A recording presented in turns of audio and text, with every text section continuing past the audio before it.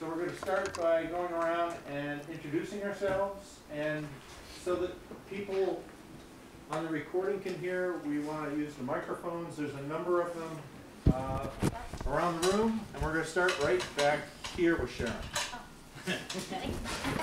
Oh, wait. I always forget to do this. My name is Tom Darenthal. I always forget to introduce myself, and I need a microphone. And I live on Nash Place. I'm part of the steering committee, and I'm very happy to be here. Hi, I'm Sharon Busher, and I live on East Avenue. Hi, I'm Dave Colley. I live on Nash Place, part of the Old East End. Richard Hilliard, Highgrove Court, Ward 1. Chris Hazley, Ward 3, candidate for mayor. I will be brief. I'll just simply say that for the first time in over 40 years, Burlington has returned to a two-party system, and we've seen where that's gotten us. There's been a lot of division here. As an observer on the outside, I've seen a lot of good ideas come from both progressives and the Democrats, and I think one of the reasons that an independent would do well is because we can reach across the aisle and really try to bring out the best of both sides. That's my goal. I won't sit here and take up any more time. I think most of you know who I am and know where to find me, but I'd like to try to focus on bringing the city together because I think it's long overdue. Thank you.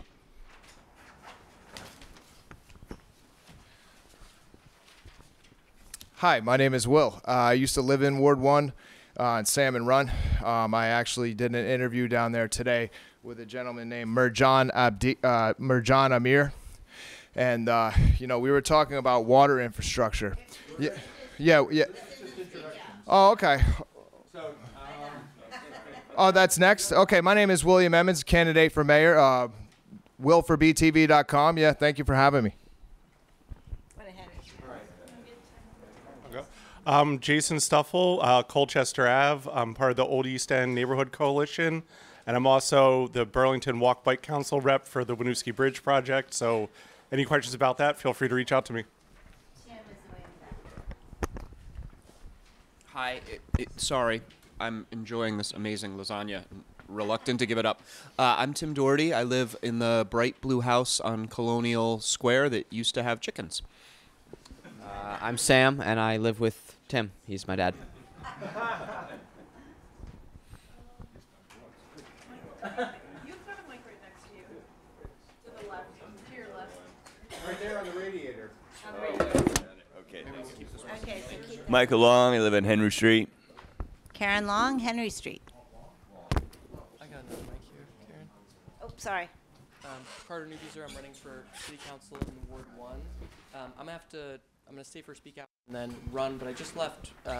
There's a sheet that the city's distributing for resources on who to call for different public safety questions. I think we've been trying to get that out to folks, so just left it on the front there. Kathy Alwell. I live on North Prospect Street. I'm Angie Chapel-Sokol. I also live on North Prospect Street. Hello, I'm Julie, and I also live on North Prospect Street. I'm going to avoid the column here. Jeff Hand, I live on Henry Street. I'm also running for City Council here in Ward 1. Thank you. Julia Lynham, and I live on North Street. Hi, I'm Carol Livingston, and I live on Calarco Court. I'm also on the steering committee, along with Sam and Jonathan and Carter and Tom.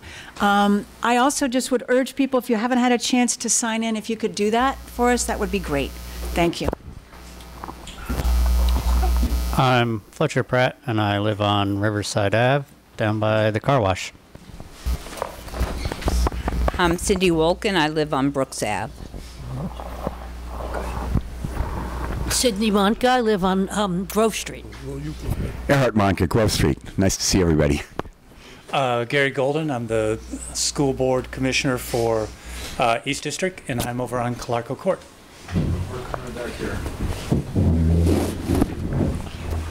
I got pointed at. Yeah.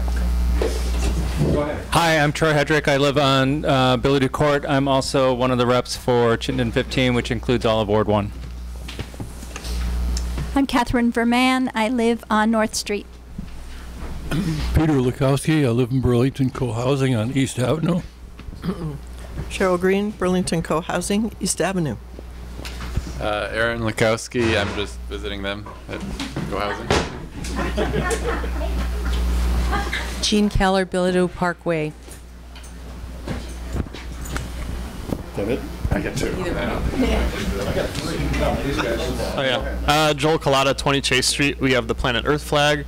I'm with the Vermont State Walking College. Samantha Ayat on Chase Street, part of the steering committee and also part of the Old East End. And I'm Jonathan Chappell-Sokol. I'm on the steering committee. I live on North Prospect Street, and that's it. Oscar, we got people online? Yeah. Lots. Sophie. Can we see their names? Sophie. Sophie, you want to introduce yourself?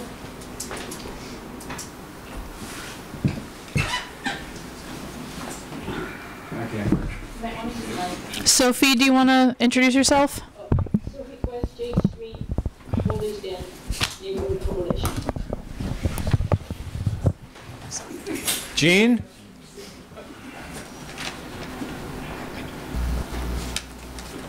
Hi, Jean Hopkins.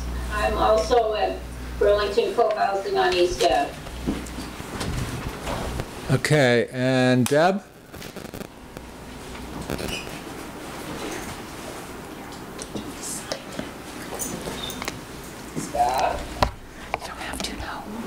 Hi, Deb.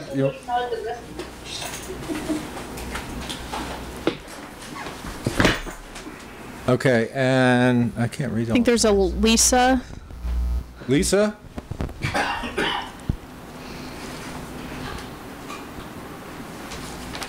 My name is, I live 41.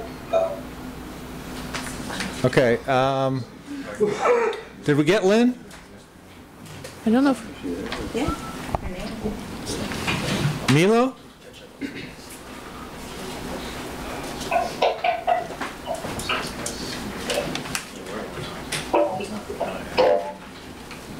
Hi, Mila, city councilor, and I'm so sad I'm not there for the lasagna tonight. I'll send you leftovers. And Cyril?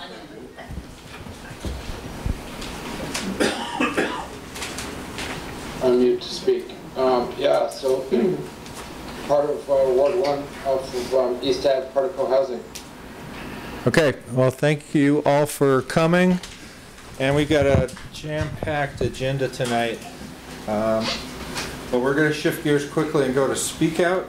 And I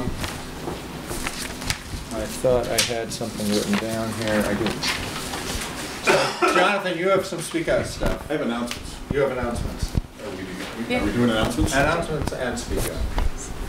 Thank you. Good evening, everybody. I'm Jonathan Chappell-Sokol. I'm on the steering committee, but you know that because I just told you before. A little louder, please. Oh, crap. We're going to have to do circles.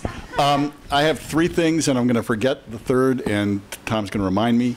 The first is we vote. These are all procedural, okay? We vote on steering committee in March. So there are currently 5 members of the steering committee, and I know that at least 4 of us would like to continue to be on the steering committee. One of us may not be allowed to be on the steering committee, depending on the outcome of the election. That's Carter. There are, according to our bylaws, we can have up to 7 members of the steering committee. We would love to have 7 members in the steering committee. So assume that there will be a slate that will come next month that will have at least 4 of us on it, same 4 as now. And anybody else who's interested, we'd love to hear from you. You can nominate yourself on the floor, or somebody else can nominate you, or you can join the slate, or however you want to do it. But we'd love participation. That's 1. 2. Major questions. Major questions. Yes, the city NPA and city agreement. Oh, resolution. So we've talked about a resolution, an NPA resolution that we want to bring to the city council, asking the city council to write a resolution that that will work on developing a clear relationship between the NPAs and the city council, and a process by which the city council decides what issues are the most important that need to be referred to an NPA to get public input before it gets voted on. Part of this is a result. You may recall that a few months ago we asked for 45 days on the MOU, that we wanted to make sure the MOU was not voted on until everybody had a chance to talk about it at an NPA. So that's the beginning of it, but we will vote on this next month. We'll talk about it and vote on it. We did post it in Front Porch Forum about a month ago, so everybody should have seen it at least once. We'll post it again. That's 2. 3 is? Bylaws. Bylaws. So we have a set of bylaws. We passed them a couple years ago. The city would like us to add a certain number of mandatory items that is basically a standard across all NPAs, that we all have certain things that are required to be in our bylaws. We don't want to bother the NPA until we know exactly what they are. There's a link to them on a city page, and we can describe them so that it's absolutely clear and everybody has the same information. So we're not going to talk about bylaws until CEDO comes back with some very clear things. And the things are, it's good stuff. It's a grievance process. It's making sure we have clear non-discrimination policies. So it's good stuff. We just want to make sure that it's absolutely clear what it is before we put mandatory things into our bylaws. That's it, right? That's it. Thank you. So what are the responsibilities of a steering committee member? Oh. What do they do if they get involved in the steering committee? What do we do? Basically, we plan. Most important is to plan agendas. We have gotten permission in the past to spend money, and typically we spend money. This NPA spends almost all their money right here in this room. It's either on food, rental, really basics. But that's what we're doing. As a matter of fact, probably maybe next month we'll talk about, instead of bringing disposable plastic bottles of water, maybe we should buy a thermos or two, so that we can recycle everything. That's largely what it is. We can post, it would be a good idea to post what our bylaws say exactly. But it's to meet regularly, plan agendas. Yeah, and I'll just add, with the help of CEDO and FOSCA, we are able to reach out to other organizations throughout the city and city councilors and mayoral candidates and other people, and have them come here for our MPA meetings. So we have a lot of time spent with networking and connecting with other people and other organizations within the city as well. I wanted to add, which I haven't talked to you guys about this or not. I had gone to CEDO held a non-discrimination and conflict resolution training, and I just wanted to kind of give some feedback to everybody, and just also make it clear that this is a place that is welcoming to everybody, and if anybody does feel unsafe, to please let us know. We try to make this as welcoming as possible, and hopefully we do a pretty good job. Yeah, that's it. Just hope everybody feels safe and welcome. Okay, thanks. We have other people that would like to speak. Will. Hi, can everybody hear me? Hi, my name is... The mic is only for the people that are not here. Okay. So you got to speak loud enough. So Okay. My name is Will, and I used to live in Ward 1. I was in Salmon Run, and I actually went down there today. I was knocking on doors in Ward 1, asking for votes, and I bumped into a person named Mirjan Amir, and he's part of the Somali Bantu Association of Vermont. And we were talking about something that happened when I was a kid. I went and worked on a horse farm in Maryland. And just wanted to talk about water infrastructure for a minute. You see, this guy's name was Ken Wood, and he was actually featured on the Today Show, and they did a longer documentary that I put on my website, which is willforbtv.com. And he found out that there was people dying of contamination in Africa, specifically I believe Uganda and Tanzania. So he took his well drilling company over there, and this is one man with a team of people on his own dime, if I'm not mistaken, and started drilling wells. And they drilled over 1,100 wells, and in the end, I think think it's actually much more than that, but I don't want to quote that. But in any case, it saved over 100,000 lives, and I think the point that I'm making is that if one person can do this, you know, to build that much infrastructure and save that many lives, I think that Burlington has a lot to be desired with our water infrastructure, and where I'm constantly hearing that it's not possible to fix this. I think living in Salmon Run, you smell the updrift from the sewage plant. And I think that it's something that can be fixed. I think that our water infrastructure could be much better, and I think that we don't need to be the biggest polluters of the lake. And I also think that, you know, if you dream, it's all possible. And to, you know, to work towards that goal, you know, I think it's time for change in Burlington. I know Chris said that earlier. You know, I'm going house to house asking for votes. I think me and Chris are both locked out of tomorrow night's debates, and I would like to see the citizens of Burlington really vote for change in this election. You owe nobody your vote, and as a longtime union representative, I've done a lot of work on behalf of people, and I know Chris is passionate as well. So thank you guys for your time, and thank you for having us here. Thanks. Other speak out. I'm just going to say there's a couple people who entered the room after introduction if they wanted to. I do know. But you've got the floor. Okay. Can you, Gina? Oops. How much time do I have? Not much. Okay. Well, I'll leave some copies then. I'm here to talk about the UVMMC MOU. Is there? Center. Yeah.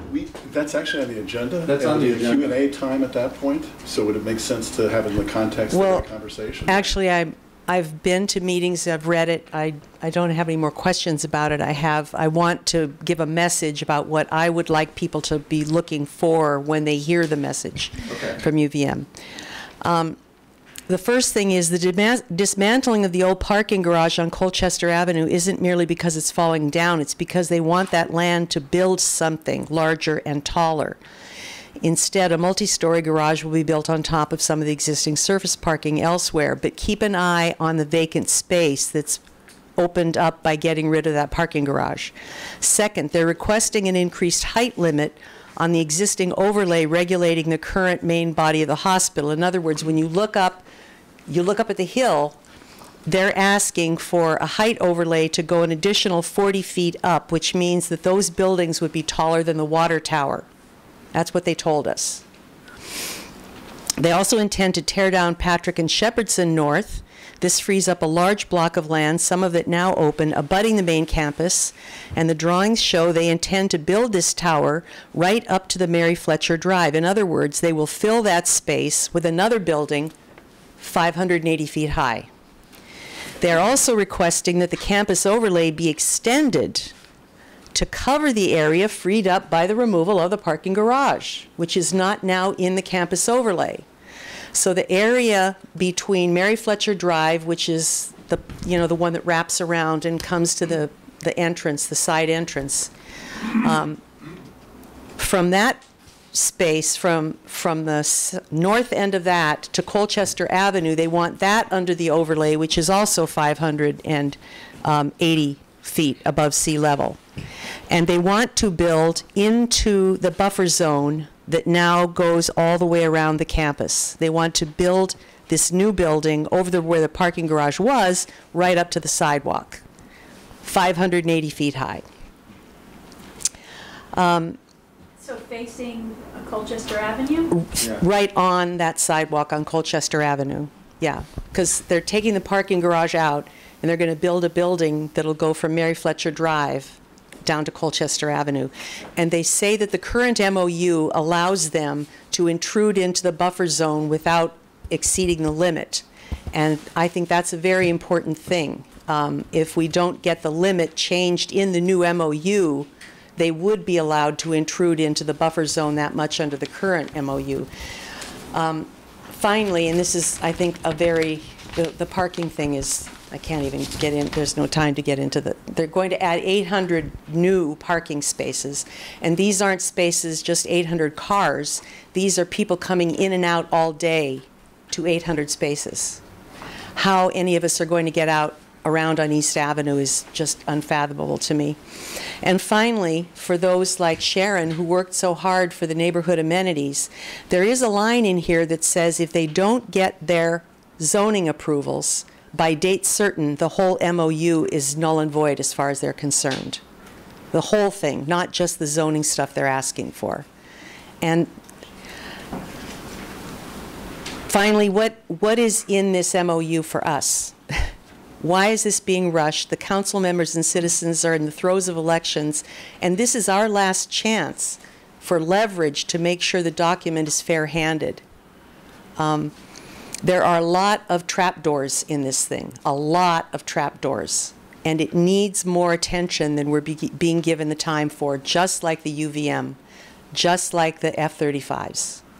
It would be wonderful if this could be put off. It's not going to expire until the end of 2024. So part of your message is really listen carefully to what we're going to hear later. Read between the lines, read under the lines, read around the lines. Okay. They are not going to tell you what's really happening. I've been fighting them since 1984. Thank you. You're yay. Thank you. Here's some copies. What was your name? Jean Keller, Bilodeau Parkway. Bilodeau Parkway, off of East. Other, Chris. On a similar note, similar project, Memorial Auditorium, letter of intent very clearly states that it is binding and that it basically gives one developer sole exclusive access to talk about the gateway block. And we had a public process, I think it was 2018, to talk specifically about Memorial Auditorium, but I'm not sure it makes sense from a process point of view to move down the path without soliciting, alternate proposals for the gateway block. And I'm not sure why we're trying to push everything through in the coming to the end of the current mayor's term, but I think that this is another area that needs to be looked at very seriously, and maybe put the brakes on this one too. It's not been a very transparent process, and I think we need to have more transparency. Thank you.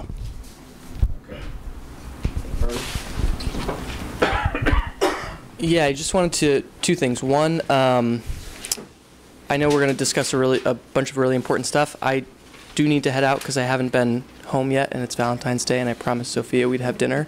So I swear I will watch this meeting. I sent along a list of questions, and I also forwarded Paul Bierman over on Brooks Ave wrote an op-ed in VT Digger about neighborhood code, and I know that we're going to discuss that tonight. But I sent those questions around and concerns around that I heard from folks at the door to my fellow steering committee members and to Megan as well. So I'm hoping that those questions are answered, and I'm happy to share that out with folks if folks are curious, but I'm hoping that some of those are addressed. Mainly, one, why, at least as I perceive it, particular areas of the city are being upzoned, while wealthier parts of the city are not being upzoned, for example, the hill section, and just, mainly wanting to make sure that we're taking into account and understanding the impacts on built infrastructure, and also having more public process because we're in the middle of an election cycle and we ought to have more time, because it's clear when I go around that folks aren't fully comfortable with all the details and want to have more conversation before we move forward. But sorry to jut out. Sharon. Hi. So I've lived here since the mid-60s. I came here to go to UVM, and I lived on campus, one of those rare students that did for 4 years. But anyways, and then came and worked at the hospital for 50 years and have always lived, except when I was on campus in Ward 6, I've always lived in Ward 1, either as a renter or a homeowner. And never in my experience have I seen so many really critical, important issues try to move through the city council in such a short period of time. And I feel that this is detrimental to the residents of Burlington and detrimental to each item that is trying to be rushed through. Each one of them is deserving of more attention and more time. More attention and time by staff that are divided and have to work simultaneously on really key issues for the city.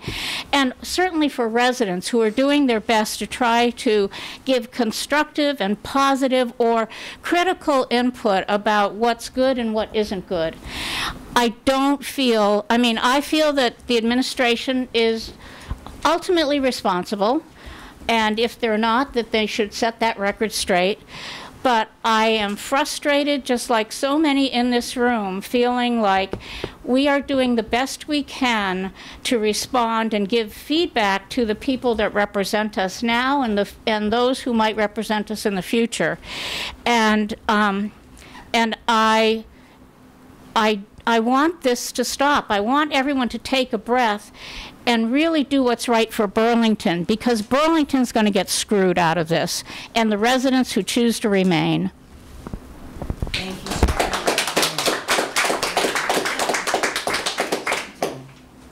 Tom. What? Oscar.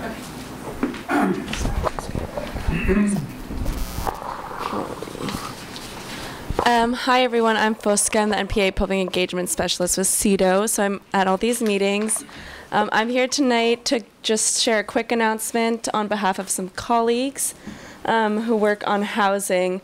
If you haven't heard, there is the Consolidated Plan survey that's going out. So basically every 5 years, the City of Burlington creates a plan for housing and community development priorities. The plan will direct how the city uses federal funds it receives from the U.S. Department of Housing and Urban Development. The plan includes information about Burlington's demographics, housing, economy, strengths, and needs. So basically there's a survey that they're trying to pass around to understand what Burlington residents think are the city's greatest challenges and where to apply that funding. So there is a QR code on here. I'll pass around a few copies if you'd like to scan it to do it online. If not, I also have some paper copies. Thank you, Charlie. And basically you get 6 dots and you can put them wherever you think the city should prioritize resources. You could put 6 on one topic or divide them out. It's pretty quick, so I'll leave these around too if people would like to fill it out. Thanks. Thanks. And can I do my speak out, Tom? In a second. Okay. You're going to queue up some pictures for us? Yeah. Okay. We're going to queue up some pictures. Okay. But right now, Jake is going to. Thank you. As a speak out. Sharon, I texted your landline, so you didn't get it on Monday night, but during your comments at City Council meeting, I was going like this. Because I wholeheartedly agree, and Fosca, I appreciate what you just said, but we, the people of Burlington, are so used to those things, and we are so used to these inclusive processes and put in dots. I remember Moreau's first public meeting after he became mayor 12 years ago, where he did dots on paper, and I'm just so disenchanted with that process because I associate it with Moreau not listening to people after asking for their opinions. So I hope that that's a different process, and I hope people engage with it. Yeah, I'm not speaking against that. It just was a little triggering for me. So what I wanted to talk about and speak out tonight is my little public service announcement. We haven't had a new mayor in 12 years. This is a really transformative time for Burlington. I've been involved in some city council campaigns, one mayoral campaign, a lot of citizen-led campaigns for other things. And I've talked to a lot of people who tell me why they like Joan, why they like Emma, why they don't like Joan, why they don't like Emma. And a lot of people are giving me reasons that are factually incorrect. So what I just want to say as my PSA is please go into this election cycle with an open heart and mind and learn all you can about all the candidates on the ballot for every single race and make a very informed decision. I think that there's a lot of, who is it? Franklin, I think, one of the framers, had some quotes about a well-informed electorate is the bedrock of democracy, something to that extent. Also, remember our voter's oath. We have a voter's oath in Vermont, which is very unique, And it really just drives home the point that you cannot go into that booth as an individualist. You really got to consider what is the best thing for the whole community, not what is the best thing for you. So please learn and don't vote along party lines, because we're above that around here. Thanks. All right, we have any other speak out issues? Well, one Yes. quick thing Sharon. to add to, well, Sharon and Chris. With the Gateway block, what came up at the last city council meeting was that the agreement that I guess the councilors signed in November it was a no bid contract. And in the state of Vermont, and with this, we were supposed to get bids for Memorial Auditorium, the whole Gateway block. So this is something, I'm not sure if it's going to be on hold now. That's what, it seems like we need to look into that. But that's what the noise was about at the city council meeting, from my understanding, that we instead entered an agreement with two local developers. It will be housing and a hotel. We are going to have 2 hotels now at City Place, so I don't, anyway, that's what that's about. Okay, thanks. Jason, you have got some pictures of wildlife you took. Yep. Near your house or in Centennial Woods? Or No, these are directly on my own property. Okay. Yep. So this is, you can show them while I'm talking. These are related to the neighborhood code. I looked at the map, and I was a little surprised to find our neighborhood on Colchester Ave, which is residential low, being changed to corridor, which is essentially the highest density with unlimited units, 80% lot coverage. We already have commercial in the neighborhood. I'm not opposed to commercial, but right below us you have Salmon Hole in the Intervale, and right on the other side you have Green Mountain Cemetery, Schmanska, and Centennial Woods, and behind Bayberry you have Valley Ridge. And this is a very rich wildlife corridor. I put up a game cam in my backyard a couple years ago because of proposed development on Riverside Ave, which would have drastically changed how animals could move through there. Even building 4 units just down the road from me in 2015 really changed the way wildlife moves through there. And so we're lucky as people in our neighborhood to have such amazing green space, to have that wildlife corridor. And I feel upzoning to this maximum density would severely impact the ability of wildlife to move through the area.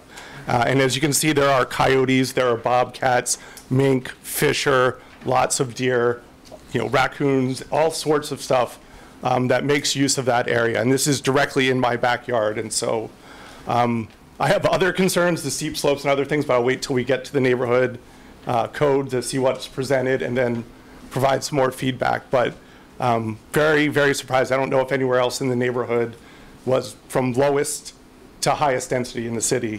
That's kind of my main point, and just to highlight all the things that do use this area of the wildlife. What is the area again? So I live basically directly across from Green Mountain Cemetery, and then my backyard goes down the hill to Riverside Ave, and that's basically where the entrance to Salmon Hole is there. But they do make use of, from all the way at like OZ Synagogue, all the way through, there's a green space that connects all the way through there as well. Right there, and with where the locust forest is. Yep. And abuts the old Sisters of Mercy property back in there. Yeah, that directly connects to my backyard. Huge amount. Yeah, through green space. All those ravines go down, and it's so wild. Yeah. Yep. And those deers eat our produce every spring. 2 or 3 of them. But anyhow. Yeah, Ash Place, I bet they do. Yeah, they do. I think that raccoon ate all our chickens. Really fat. His name's Bruce. We know him. All right, we are going to, is there any other items for speak out? I got a quick one. Yes. Lately having trouble getting to sleep and sleeping until I want because the sound of motor vehicles is just outrageous lately. That's it. Okay. All right, we're going to move ahead, and just so you know, we have 4 pretty substantial items. There's the school commissioner's update, and school taxes are a big deal this year. Nah. We have ballot items from our city councilors, and neighborhood code and the UVM MOU, so please ask good questions. So we're going to start with, actually we're going to go back to introductions because Zariah, you are here. Hi. Zariah Hightower, she, her pronouns, Ward 1 City Councilor. Nick Vaden, he, him, Hildred Drive. Did we miss anybody from introductions before? No. Or Jake? Jake introduced himself. Oh. Sure. My name's Lexi Krupp. I live on Colonial Square. Okay. Then we're moving ahead with the school commissioner update by Gary Golden. Oh, good evening. This is buckle up. A lot of information I'll be throwing at you, but please, please, please contact me if you have questions. I will do another post tomorrow on a Front Porch Forum with some of the video links that have happened since my last post, so you could dig in a little deeper with our commissioners and our superintendent. So, one quick one, Ward 1 has an open commissioner position, and a young man by the name of Rita Khoury is the only person running. He is a 2018 Burlington High School graduate. He's in the same class as our daughter. Jolyn knows him and his twin really well. He is just finishing up a 4-year degree at Central Connecticut State University, where he played Division I soccer, and he graduated with a 4.0, so pretty commendable. There have been questions about the process. Our board president, Claire Wool, talked with the PTO, talked with, I think she said, 4 different parents about running, 2 other Ward 1 community members about running, and they all said no. Corey stepped up and said, I want to help my community because it's been so good to me. He is Sudanese, global majority former student of ours. So he'll keep that tradition of having some global majority graduates on the board. We have 3 at the moment, and we'll be down to 2 with him. So that's my comment section. So let me start my 15 minutes. I did this in 20 on a town meeting Monday night, so I'll try to get through. Why don't you go ahead and go to the second slide? And these are the 3 things that are really the main components of the budget.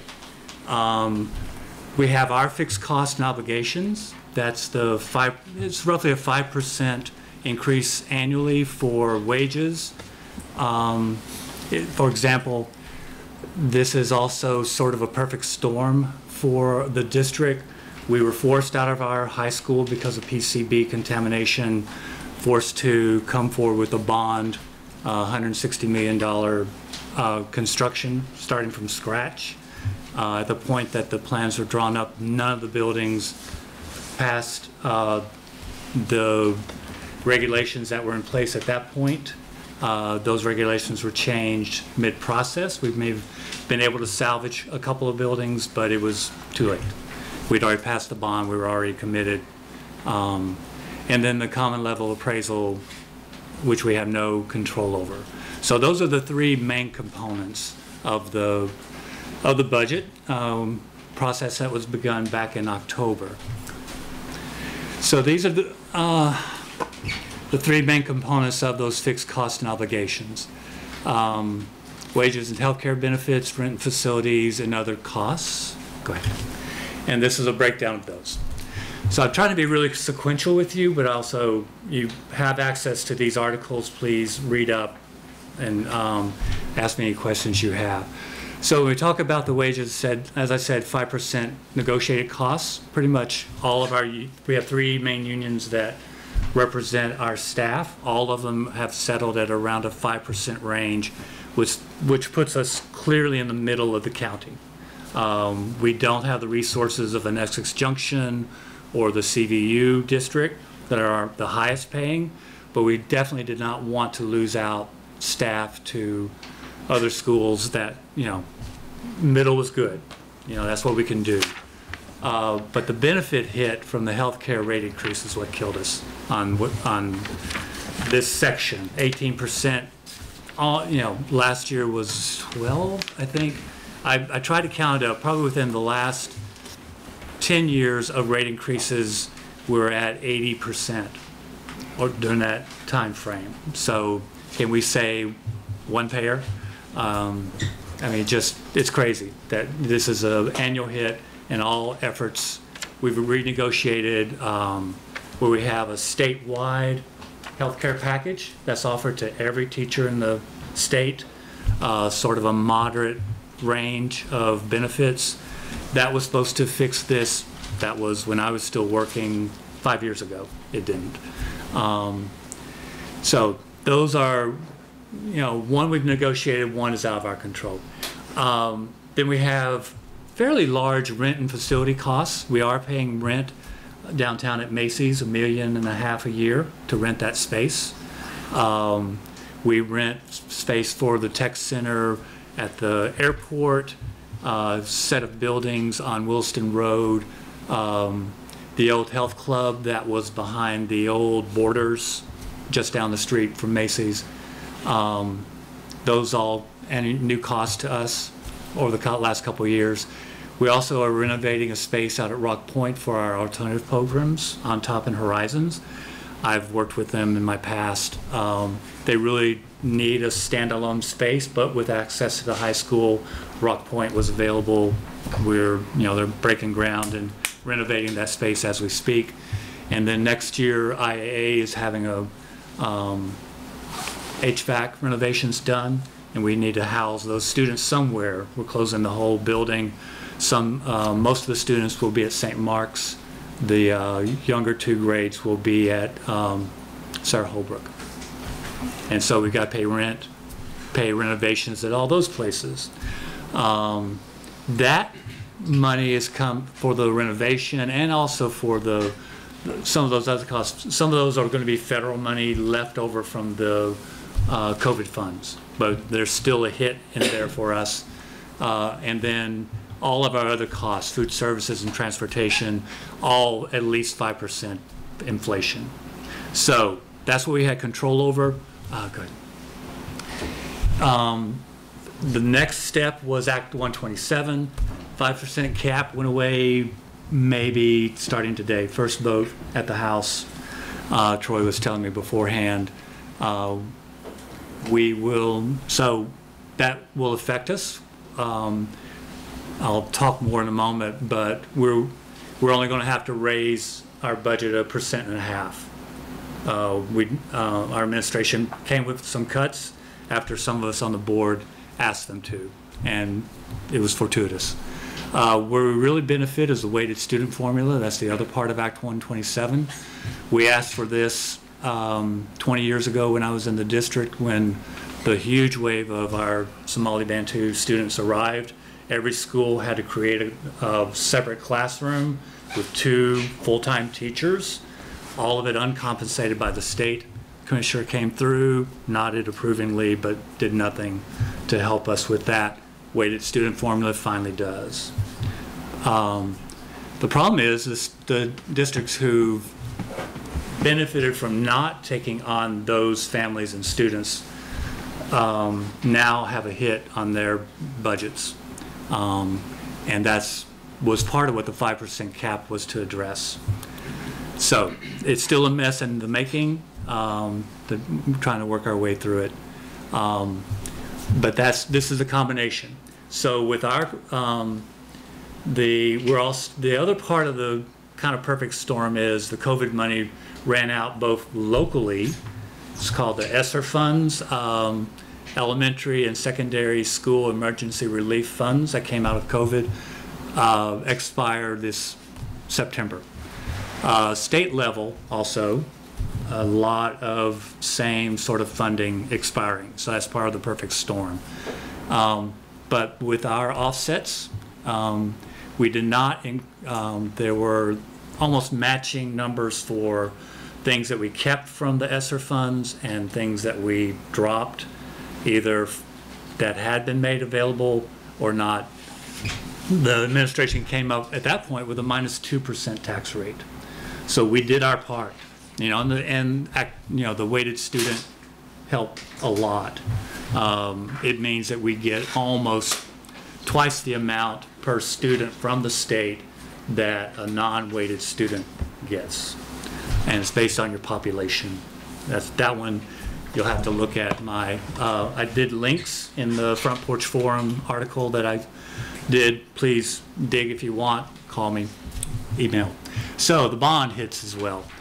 We were, just to be clear, this was not of our doing, but we've made adjustments to the building as we've gone along, trying to keep it within budget, and we have. We're looking at starting the school year 2026 to move in. We were late. We were delayed getting started because of the different lawsuits. And then they found PCBs underneath the concrete foundation, and they're going, no one ever does that. So that cost us a month this summer of pretty prime demolition time. So we're just punting and saying we'll use that summer to move in. But we've used $130 million of the bond, so we've got to start paying the interest, the bond servicing on that. This year, that's $9.5 million. And that's our first hit. So that's an increase of 8.7% to the tax rate. So now we're at a 6% tax rate, which is really pretty amazing when you're talking about, building a $160 million building. So this is where the good news sort of ends. So go ahead. So a little primer on CLA. So as an outgrowth of local control, the decision has been for probably a century and a half that local funding is how you're going to fund schools, and property tax is your local fund. If we were just property, we'd still be suffering. Carter left before I could ask him. I believe he said something around 50 to 60% of Burlington property is non-taxable, whether it's the walking trails at the country club or it's UVM, hospital, Champlain, etc. So our choice, or the state has chosen to do it through the appraisals set by towns. Well, that's great. Ours is recent, 2021, but our property sales have gone through the roof, and that's necessitated an adjustment, because their goal is really to balance out what the actual cost is of property across the state to make the taxation fair. And I'm going over, shoot. So go ahead for one more. Ours means that we're down to 87.46% rate, which is them saying your current assessment is only covering 87.5% of the actual value of your home. The CLA adjusts to 100%. Trust me, we're not the worst. Stowe has not done a reassessment in 12 years, and they're at like 68%. So imagine the hit they're getting. There was some talk, I found an article a couple years ago, they started a reappraisal, but it didn't end. They realized, oh crap, politically it is, it's not something you want to go through casually, I guess. So we're in better shape for that, but it's still a huge hit, again, out of our control. So as of today, this is our tax rate. And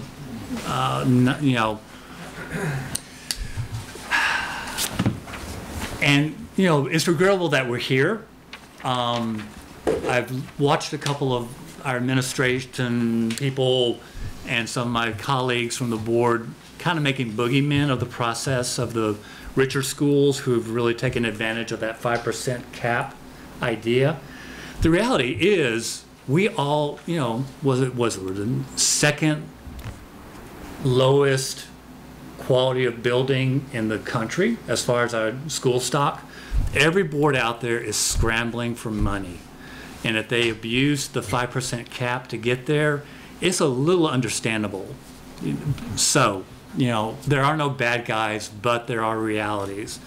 You know, the COVID money going away on both fronts is probably a large part of this. And our properties being bought up from out-of-towners is another big part with the CLA. So if Act 127 does, if the cap goes away, we're looking at a 1.5% increase on top of this. It's another $74. Why don't you go ahead and do one more? So this is sort of encapsulating all the new costs that have gotten us here. One more and then I'll start taking some questions. So this is the impact as of today. If you're a 370K house homestead, looking at $749. If you add the 1.5%, you're at about $850. If you're an income taxpayer, you're going to go with 50K income, you're going from $134 to around $170. I'm not going to revise these until it's official because who the hell knows what's going to happen next couple of days. The reality is we're going to get hit somewhere. I was teasing somebody earlier that, you know, if it was Tim, that the, you know, CLA could have hit the town and then you're paying taxes there. It's just by being property-based taxation, it's the schools. And that's just the reality. And there's no bad people in this. It's just an expensive proposition to run a school in this time when you need to build a new building. Because 7 of that is the school, the bond. So hope you'll support us. Hope you'll vote. I'm asking for your vote. That's an old Tip O'Neill comment. You know, you can't expect the vote if you don't ask for the vote, and we're asking. Now, ask away. I'm beyond maybe a couple of minutes of questions. I apologize. Yeah. Has there been any luck, or has there been any discussion of alternative taxing? I know it wouldn't probably take effect by the time all of the school voting came around, but has there been any talk of like land value tax or alternative tax styles? It's a state question, and it's one of those, again, pitting wealthier districts and towns with not wealthy. You know, we fought this fight in the 90s with the Brigham decision, which was a family in a poor town in southern Vermont sued the state because their kids weren't getting the education that Vernon across the state was getting, having Vermont Yankee next door, you know, with almost a 0 tax rate for their schools. So, you know, this is just an ongoing process of how do you pay for one of the most expensive things, the only expensive thing you vote directly on as a citizen in Vermont. Massachusetts has a 1% sales tax that's dedicated just to school construction. And that's what we're going to start advocating for here. Does that pit us yet again against the New Hampshire neighbors, our businesses that have to compete with New Hampshire has no sales tax? Yeah, but you know, it's where else other than the feds? And the feds, as long as one house is Republican, you know, they're not going to support public education. It's the biggest unions in the country now that they've sort of dismantled the post office some. And I grew up in the South, you know, with the segregation, and the first thing that went up were every church started a private school. And that became like that became the other alternative school district. When I was growing up, there's a black part and a white part of our school district, and they didn't meet until high school. We just split again, you know, white and rich, white, black, poor, and black. So anyway, that's where we're headed. A quick follow-up. Have you heard anything of like land value tax or alternative tax styles coming around, or? The only thing I've heard Ways and Means talking about is the wealth tax. There's 2 forms of wealth tax that are currently still on the wall. Taxing income, folks who have incomes or assets greater than 10 million, and then a capital gains. They haven't at all talked about where that would be earmarked for. Yeah. I do know Ways and Means is, and to be fair, they've spent all their time over the past 2 weeks on H-850, which is the act that the bill that's going to repeal the 5% cap. I can talk more about that for anybody who wants to hear it. And Ways and Means, they are committed to finding any levers they can pull, but nothing permanent about how we're going to fund education at this point. The conversation in the House today was all about, this is a clear indication of how broken things are, and we got to figure this out. Earhart? Yeah. Thanks. Thanks, Gary. This is Wisning. So maybe could you talk a little bit more about income sensitivity? Last I knew, approximately 70% of Burlington homestead taxpayers were income sensitized. I saw that you had a little graphic there about what somebody at $50,000 household income level, what their increase would be. It might be nice to tell folks a little bit more who may not know about income sensitivity. My recollection is that it's a sliding scale, but that you can receive some form of income sensitivity, potentially up to about $128,000 worth of household income. I don't know if you've got a chart or something that shows what people's increases might be if they're income sensitized at different levels. Regretfully, that's not info that's been given to us in any form. But anyone who I've actually suggested to Carter, and I'll say to Jeff as well, having those kind of workshops available, I think the political parties need to step up to help. Well, I think at least community organizations to help people. We will do that. Not to be argumentative, but I think in the past the superintendent has prepared charts like that, and I think that would be helpful for voters to make an informed decision. The other follow-up question is, has there been any estimate on the impact this is going to have on rents and renters? Because as renters aren't paying property taxes for education directly, but they do pay it through their rent, and we have a split homestead tax rate as well as a non-homestead tax rate, which includes all commercial properties, including residential commercial rental. And so if they're going to see a large increase, there is, I would think, a potential for more increased rents in Burlington and statewide. Yeah, I've tried to make that clear during some of our finance meetings that no one's going to get a pass on this one. The renters will suffer as well. Not suffer, they'll be affected as well. Try to be accurate. Just a comment, we do have a renter tax credit.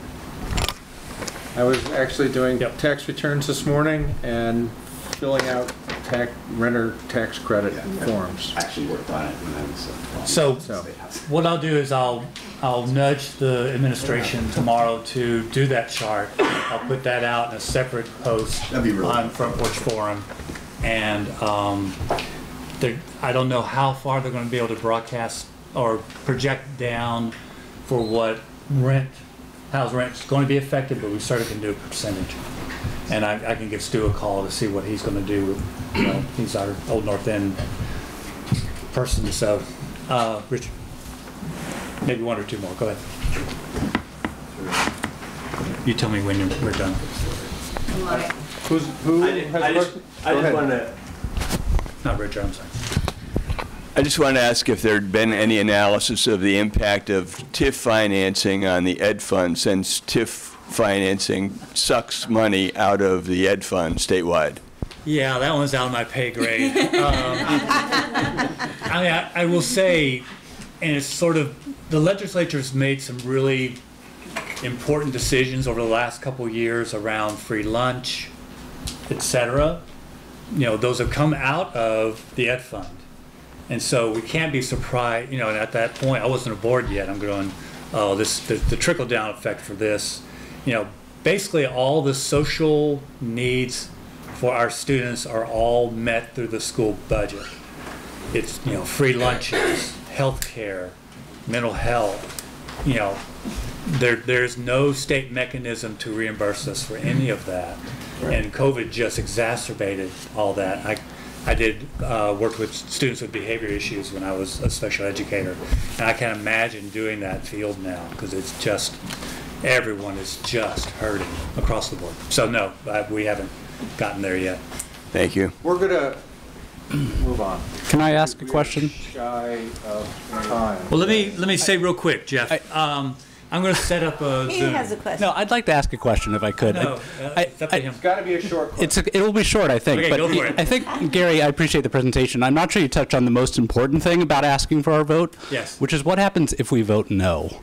So we have kids in the school. The Yeah. kids have really suffered the last several years. Yep. A lot of kids in our neighborhood that go to IAA are going to be displaced for more than a year. Yep. Can you tell us about what the school board can do, will have to do, if we vote no? Well, the reality is that it would take, I'm going to change a little bit of how it's been presented to us. It would, to get us below now 11% tax rate would be riffing 50 teachers, I will say 70 combination of teachers and administration.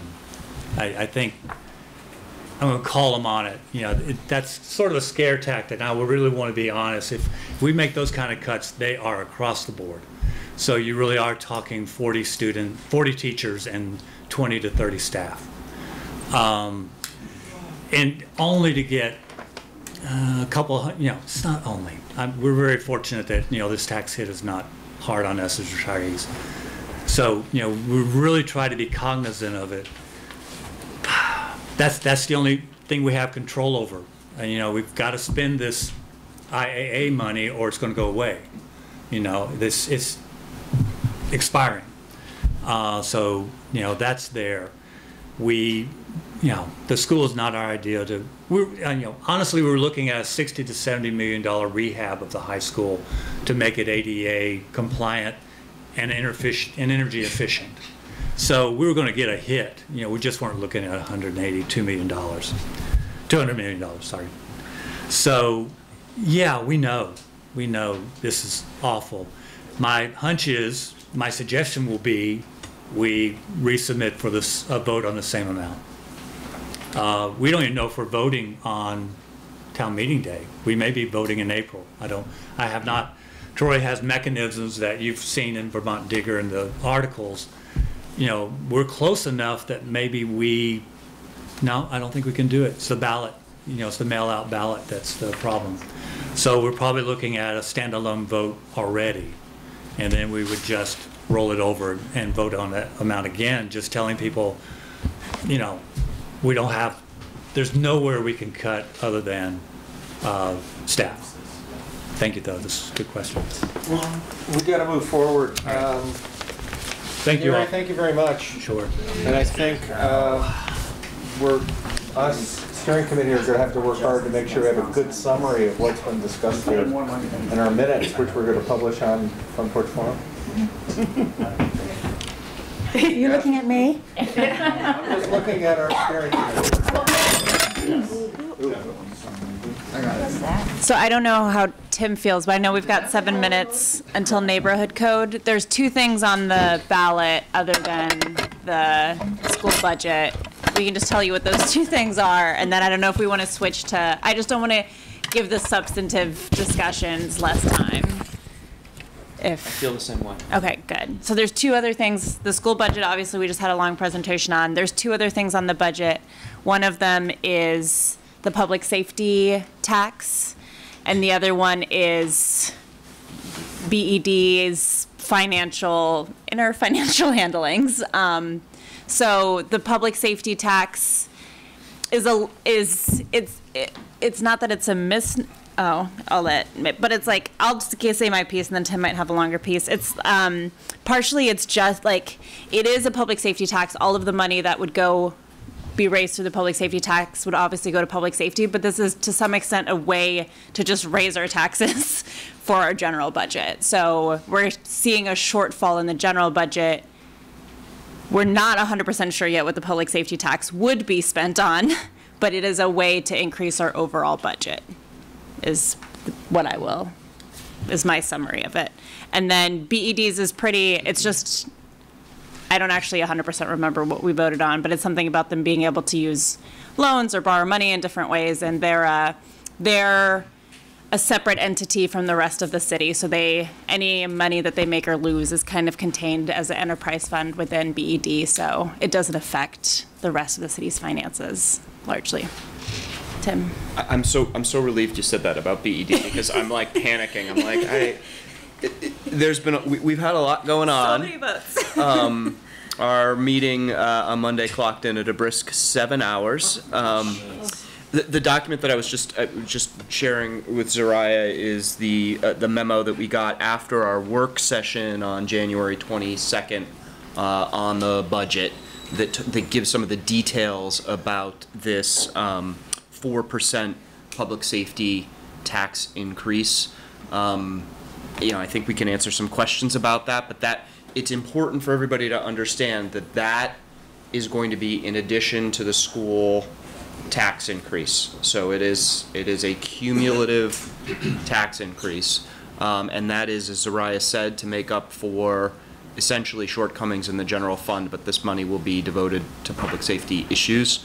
The administration has done other things to sort of close the budgetary gap. There's increase in the tax on hotel rooms, which is going to raise about $1 million in revenue. They are planning $3 million, $4 million, $3 million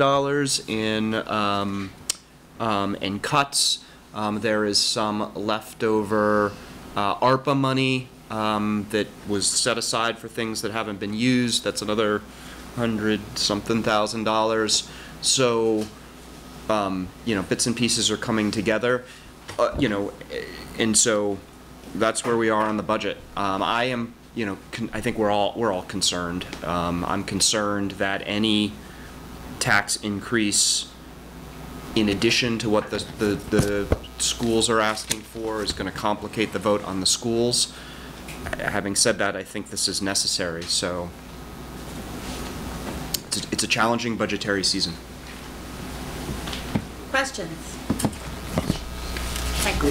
Is it reasonable to say that the public safety tax increase is being called that to increase the likelihood that it might pass, whereas it's really just about a tax increase?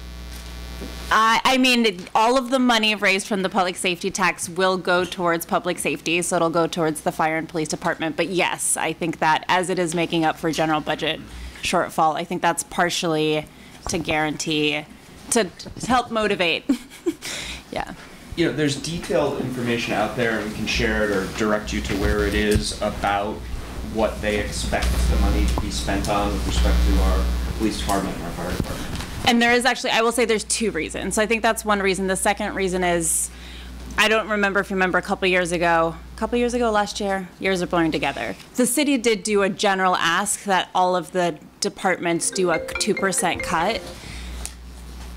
I know the police department was exempt from that, and I think the fire department may have been as well. And so to some extent, it's like, yes, it is a general budget, shortfall, and the public safety is the one area of growth, whereas we've tried to shrink the rest of the services in the city. So it's not just by name, it's also, that is where our cost increases have been, where we spent the most money to increase that, to increase the general budget.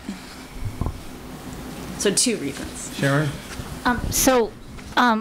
Let me just think about what you just said. So my understanding is that the question is the 4 cents on public safety, but it authorizes the council to call that up, but it's not a fait accompli. Correct. So that's the first thing. The second thing is, because this is a dedicated tax, if indeed you ended up calling that up, you would then be able to reduce the amount of general fund dollars that you give to police and fire so that you would be able to spread that around. Is that correct? Am I correct in that? That is correct. That is not the plan. So the plan is to continue to do cuts across the rest of the city in order to fund increases, largely in public safety. Not exclusively, but largely. Okay, all right. Well, anyways, but the point is that that the city would not necessarily call up 4 cents.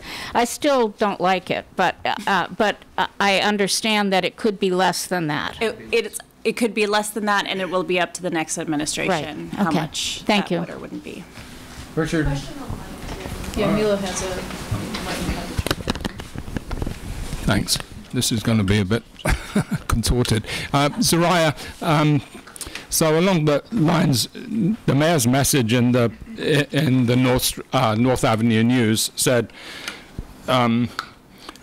without these tax revenues, I do not believe it will be possible to balance the budget without cuts to the police department budget, which you've echoing what you said, but that's a sort of form of blackmail, isn't it? And I don't understand why it's being framed in that way.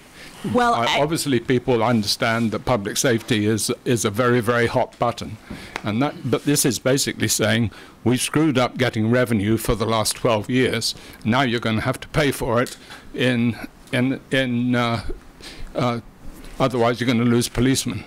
Far be it from me to defend the mayor, but Or me. but I'm about to. But I will say that I do think that because we have made cuts to other city departments, I think the next logical place would be public safety, and so I think cuts in other places would be more painful because we've already asked them to cut, and so.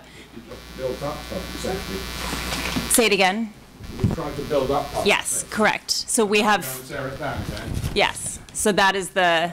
I mean, again, that would be completely up to the administration. This administration doesn't have a lot of say over what exactly that would end up doing. I guess they'd need the support of the council, but. Kathy.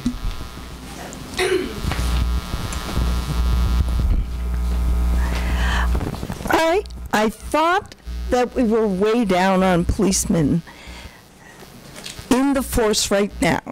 So we haven't been paying them. Why is there all of a sudden a need to put more money into that budget when for the past 2 years they have been saving on personnel? So I'm going to grab the mic for this one. So right now there are increases. So we have a lot of new positions. We have the CSOs, the CSLs.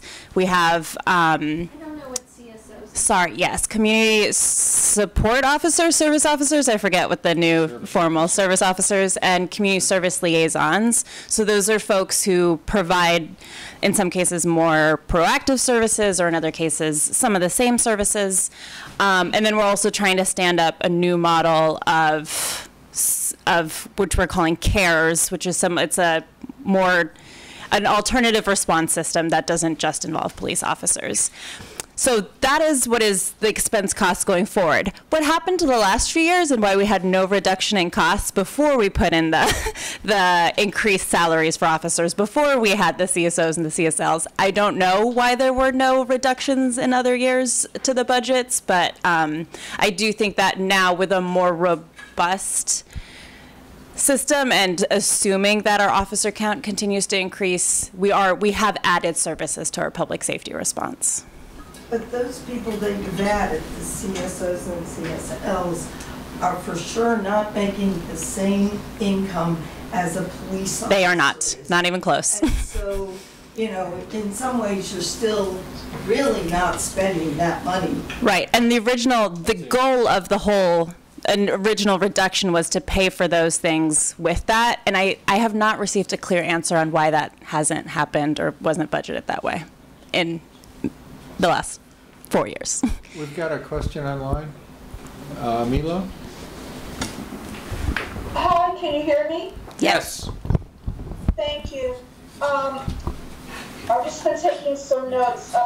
Let me start with some of the questions that were just asked. So the CARES unit will be Burlington's Cahoots model. Cahoots is very community-driven response. A lot of people in our community, including stakeholders who work with the Howard Center, work with the street team, who work with dealing with people who had mental health issues. This was a very successful program out in Eugene, Oregon, and a lot of people really wanted to see it brought here, and we're getting closer and closer to that. The budget with regards to the police department, in order to deal with the continued issues around the labor shortage for policing, because people continue to leave policing. There are labor shortages not only in Burlington, but the state of Vermont, including the Vermont State Police, all across this country. So we have sign-on bonuses, we have retention bonuses, and that has been the source of some of the money as well. The police department is going to need current updated models of tasers. The tasers that they have right now are actually no longer being made, and they're kind of going through them, including going through the batteries. So they need to have updates in that equipment. As we all know, tasers are better than using guns, and the newer models are safer for the people that use them and for the people they're used on. There's also an issue with haven't gotten a response as to exactly how much we're in arrears, but there's an issue with the company that provides the software for body cam footage.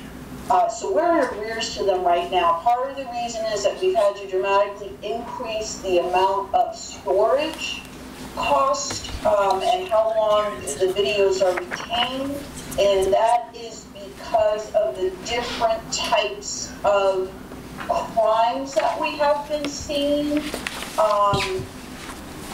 that have led to justified use of force. So that's increased our cost. We're trying to get more information on that. With regards to BED, that ballot item, essentially, saying yes, this ballot item would allow them to increase their credit rating with having the additional line of credit. Not that they're planning right now on using it, but just gets them in a better credit, improves their credit standing. And I will just finally say that what is happening right now is extremely demoralizing. We are in really serious financial state. The deficit is millions and millions of dollars. So there's a lot of things in process right now that Zariah already reviewed, and hopefully some of this will pull money from other areas, but whatever happens, it's going to hurt. Thank you. All right, thank you very much. We're going to move forward. I apologize that we don't have more time for questions. We're going to move into the neighborhood code discussion. Megan, you're on. You have a presentation? Sure, you can go right here. Oh yeah. That's the hot seat.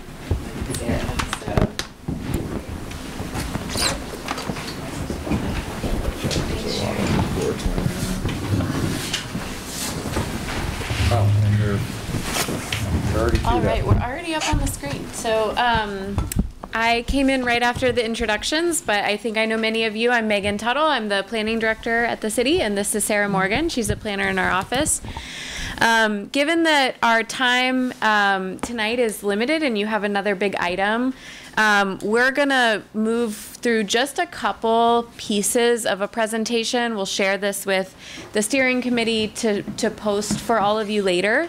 Some of you have seen other presentations we've given about the neighborhood code, and many of the members of your steering committee and neighbors have shared questions with us since we were here last. So tonight we're going to focus mostly on answering a couple of the questions that we have already received in advance of tonight, and hopefully we'll have some time for a few more tonight as well. So I'm going to skip ahead here. I think many of you know what we're looking at in terms of the neighborhood code, enabling more neighborhood scale housing types citywide. One of the questions that we've heard a number of times is actually about, why are we doing this instead of trying to promote development on undeveloped lots or bigger lots in other parts of the city?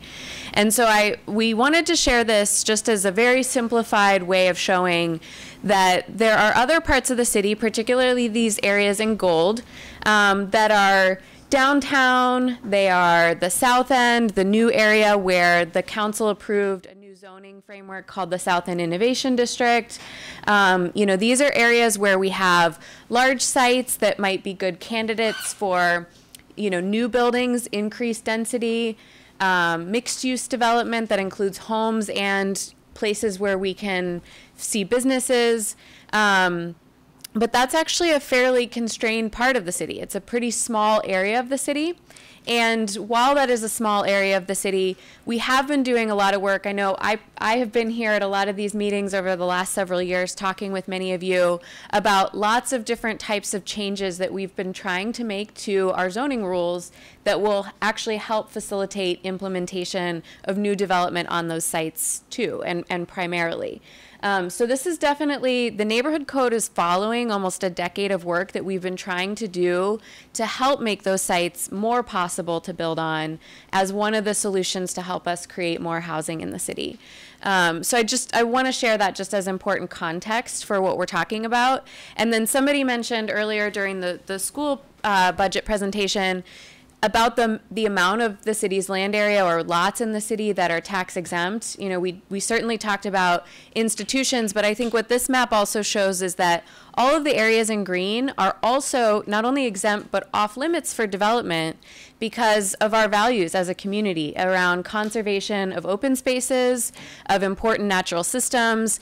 These are places like the Intervale and parks that we want to protect and preserve for all of our quality of life and for the natural environment's quality.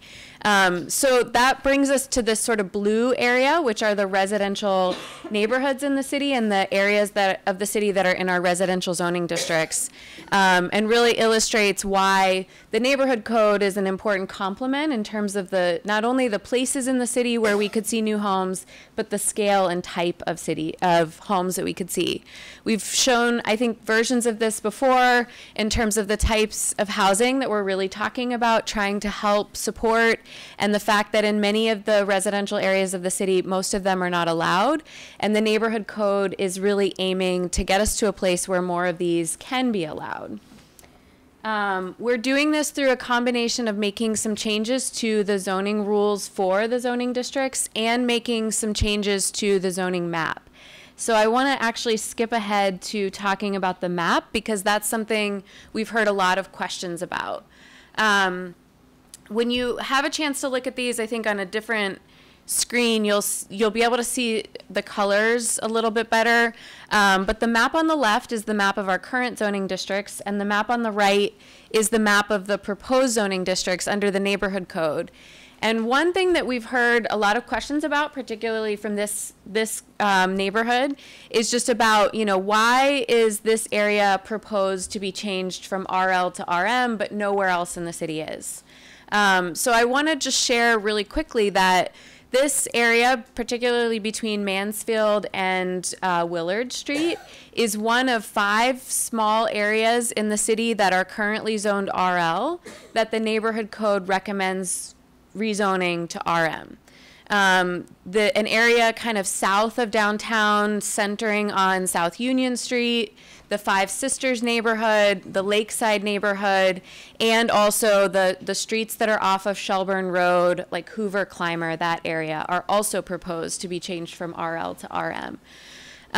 This recommendation was something that a joint committee, including Councilor Hightower and the Planning Commission, other councilors, spent quite a bit of time talking about in terms of, when we dig into the details. I think some folks heard me say at the council meeting that some of this stuff is a little bit wonky.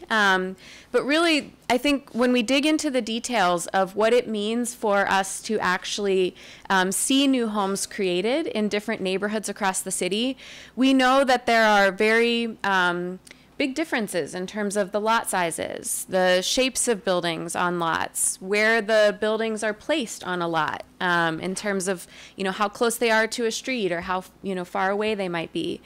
And so we looked at a couple of really kind of central issues when thinking about whether or not the neighborhood code would be able to be implemented in every neighborhood. And realized that things like the existing lot coverage in neighborhoods and the size of lots in neighborhoods were going to be really important considerations for whether or not new homes could be created within, whether they're in an RL zoning district or in an RM zoning district. So using information about the size of lots and the amount of lot coverage, the committee was able to look citywide at all of the residential zoning districts and use these two kind of key criteria to determine whether or not our zoning standards could really, these neighborhood code standards could actually be applicable or be implemented. And that is really what then informed the decision about those 5 areas that were recommended to be changed from RL to RM. So I think I'm going to go back here to just kind of show a little bit more about what we mean. And this also relates to questions that we've been getting about, what would the impact of these changes be in terms of stormwater? So this is, again, this area between Willard and Mansfield. And this is looking just at the existing amount of lot coverage that properties in this area have today. And for those of you who may not know what I mean by lot coverage, I mean basically the size of your property and the amount of it that's covered by a building or a parking area, your driveway, things where stormwater can't penetrate the ground ultimately. And we know under our existing zoning standards all the way on the left that many of the properties in this neighborhood are already built more intensely than the lot coverage limits that exist in our zoning today. And as we looked at, the changes that we're proposing to the RL district, we saw that more than half of the properties would still be over the existing, the lot coverage limits that were proposed as part of RL. And why this is important is, for us, it helps us understand how the neighborhood code could be applied. Particularly when we think about creating new homes on lots, this could be a limitation. But even for folks that might want to create an addition on their home, they might need to expand a portion of their home for a family member or to make their home more accessible, to make modifications to their home. This can be a major factor that could limit the expansion of how homes in these neighborhoods could be used today. So we felt like this was a really important thing for us to look more closely at in terms of thinking about whether this neighborhood would be part of the new RL, which is this map in the middle, or part of the new RM zone, which is the map on the right, sorry. And really found that a lot of those constraints could be addressed in the RM district. We've also heard, well, I'll also say too, sorry, back on this one, this relates, again, as I said before, to the stormwater question. And I think folks have been asking about how these changes could, how they would impact stormwater management in this area in particular. And I think, again, this just helps us understand that As the neighborhood code may be implemented, because of the amount of impervious coverage in this neighborhood today, we would likely see small expansions on some lots where there's room for that to happen. But if we were to see new homes and additions, it would actually probably be through the replacement of existing impervious areas, like a building in a backyard being renovated, or a building being built on top of an existing parking area, for example. So this area, I don't think would have as much of a major change in terms of the overall lot coverage in the neighborhood if buildings were to be built as a result. So another issue that we've heard a lot of questions about then is about, you know, what is happening in the rest of the city? If this area of the city is being recommended to be RM, why not RM in the rest of the city? And this is something that we have shared in presentations before that just kind of help us understand a range of options for how new homes could be added in different neighborhoods across the city. And what you might notice from these two graphics, one representing RL on the kind of top left, and the other representing RM or residential medium on the bottom right, is that both of these districts will allow new options for how homes could be added in existing neighborhoods. So I think that's a really important point, that some of the stuff that I just described about lot sizes and lot coverage and where new buildings could maybe be added has to do with some of the really specific dynamics of each individual neighborhood. But the neighborhood code, kind of at the higher level, is about how every neighborhood is also having opportunities to add new homes as well. And this just kind of illustrates how both the neighborhoods that would be in RM and neighborhoods that would be remaining in RL will have very similar opportunities for how those new homes could be added.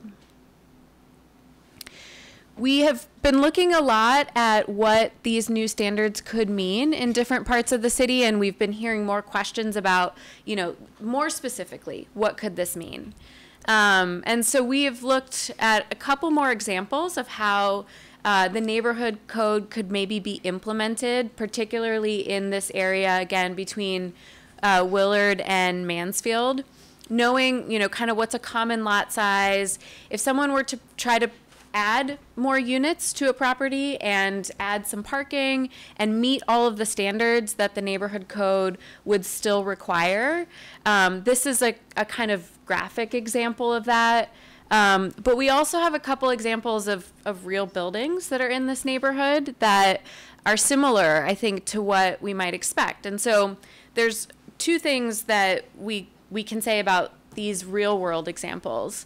One is that when we're talking about the neighborhood code and we're talking about, you know, density, we've tried to intentionally reframe the way that our zoning would look at homes away from a sort of density standard and more to a more specific kind of building size and things like lot coverage that would provide some flexibility for how many homes could be in that building, but would help give us a more consistent sense of how big those buildings might be able to be. And so I think these can help illustrate kind of what we mean by that. I think these are also really helpful examples to just show, you know, what does a 4-unit building on a lot with 60% lot coverage look like? Again, these are real examples from this neighborhood.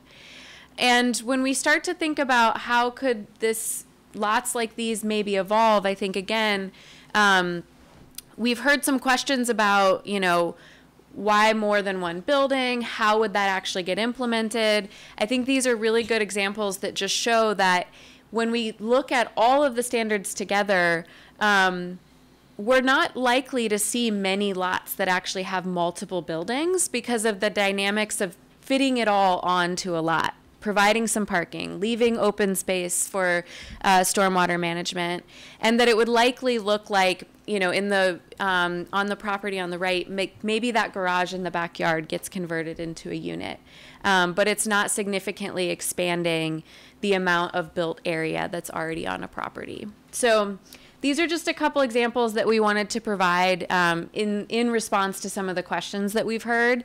There's a lot more information. I know many of you have been looking at our website. I'll also say that we are hosting a longer format question and answer session next Tuesday, the 20th at the library. At Fletcher Room at Fletcher Free Library. And we will have both an opportunity to attend in person and online. And if you go to our website to find information about that, there's also a link where you can submit questions. And so we're doing our best to try to pull together more information that we'll be posting in conjunction with that meeting that answers a lot of the other questions that we're getting. But these are some of the things that we heard from your steering committee for tonight. Sorry, and I'm going to jump in with one more comment just on process, because I do just want to say that, like, we set this for public hearing. Tim actually voted no on that because he wasn't supportive of, like, how fast this has gone. And I did vote yes on this, and I am supportive of this proposal. But I also think there's a lot that we didn't get right? Like the wildlife, we only looked at it from a planning perspective, not from a scientific perspective on some of the things like wildlife. So I think that we shouldn't take this as this is the final proposal. We should take this as this has been set for public hearing for the exact purpose of getting folks' feedback and making changes. And I do think we didn't get it 100% right. So I'm very open to hearing what changes folks want, whether that is in this administration or in the next administration, which then I won't be responsible for, but of getting those changes across the finish line.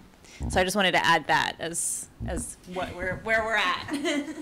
Thank you. I should have said that. Yeah. We've got some a limited amount of time, so I'm going to ask.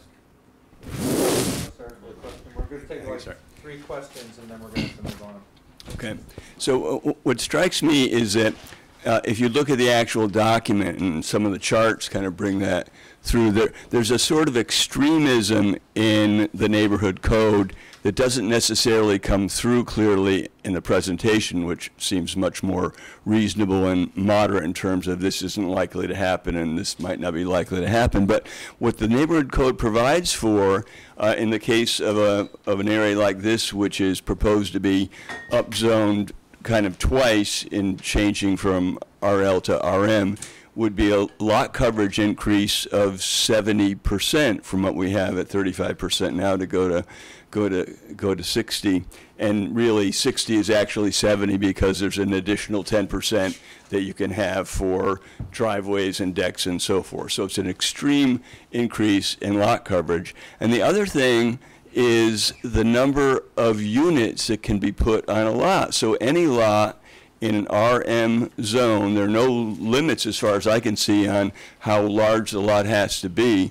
Any lot can have a 6-unit building and a 4-unit building for a total of 10 units on a single lot. Again, that's, to me, strikes me as an extreme thing to allow in the code, even if you don't think it's going to happen too often. It might be necessary to kind of bulldoze whole blocks to really make that possible and feasible, but that's what the code is saying would be permitted, not even conditional uses. These are permitted uses. So could you respond to that sense of extremism versus what appears to be kind of moderate and reasonable, but there's an underlying extremism I see there? Just making sure that Councilor Hightower, we're kind of sharing the microphone here. So yeah, I appreciate the question about allowing multiple buildings on a lot, and this is something that we have heard some questions about too.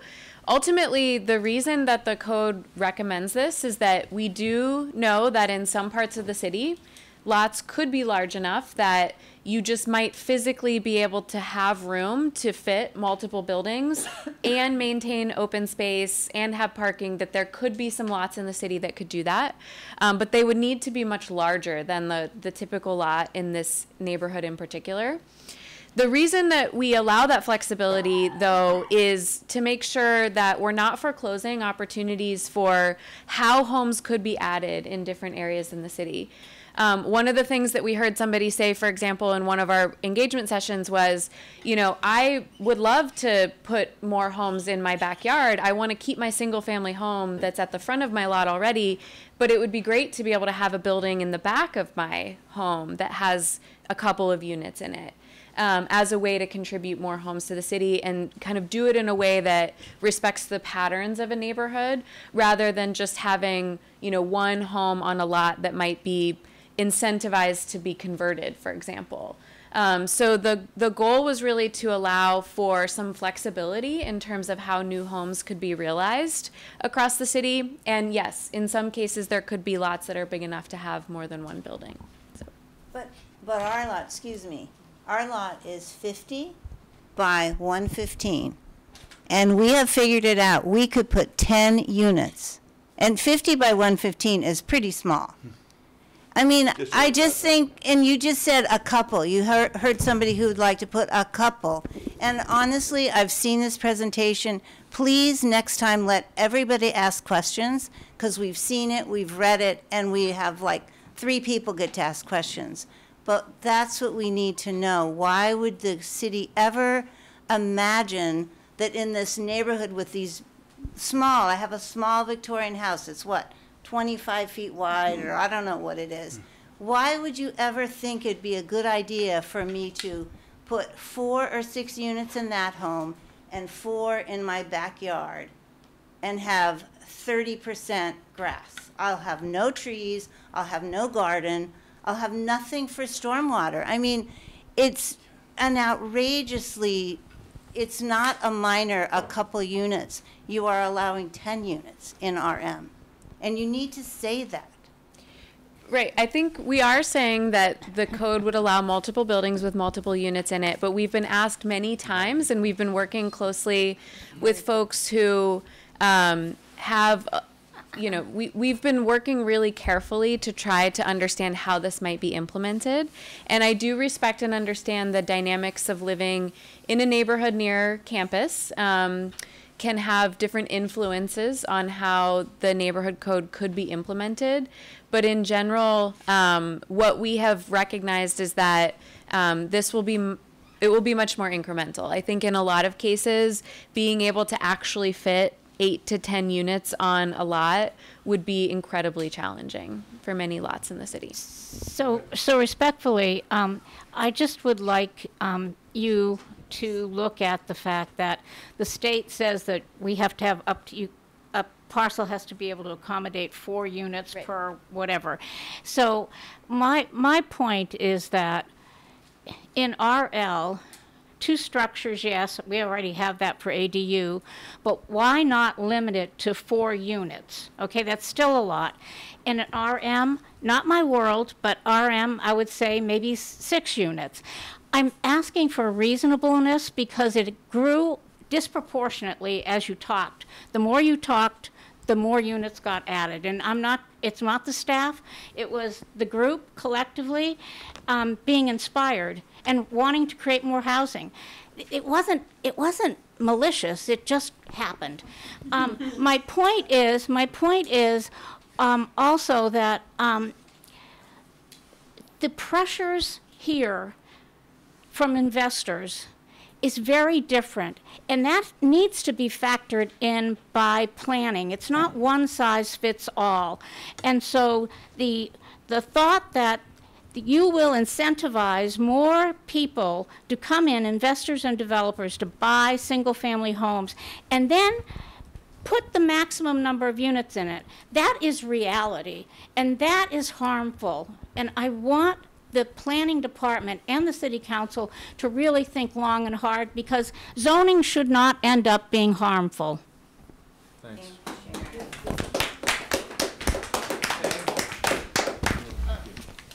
I'm going to go hopefully kind of quick. I feel pretty passionately, as I know a lot of people do, but first I'd like to say thank you to both of you for all that you guys have done, and as well as the city councilors for taking on such a difficult project, especially in an area that is currently facing, as well as a lot of places in the U.S. and around the world, a really difficult housing crisis. I just wanted to add a couple things, just to give a different perspective to the people in the room.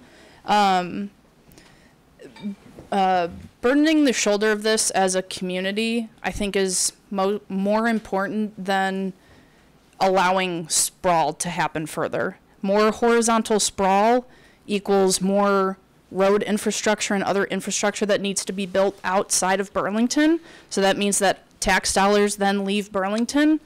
And I think that if we continue to create more sprawl outward, then it's just gonna keep driving people out, trying to find more lower priced housing, lower priced rentals. We already see it happening. And just a couple of different points. 70% of microplastics in the water are from cars, and specifically car tires.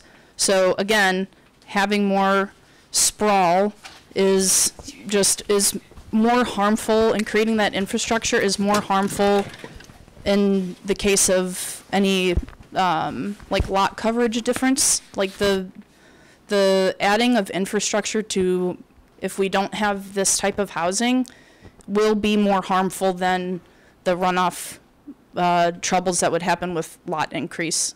And also, we currently are building our roads at 11 to 11.5 feet, which again is so astronomically large. The minimum size that Vermont actually has put in is 9 feet, and that's a pretty good agreeable size that it should be.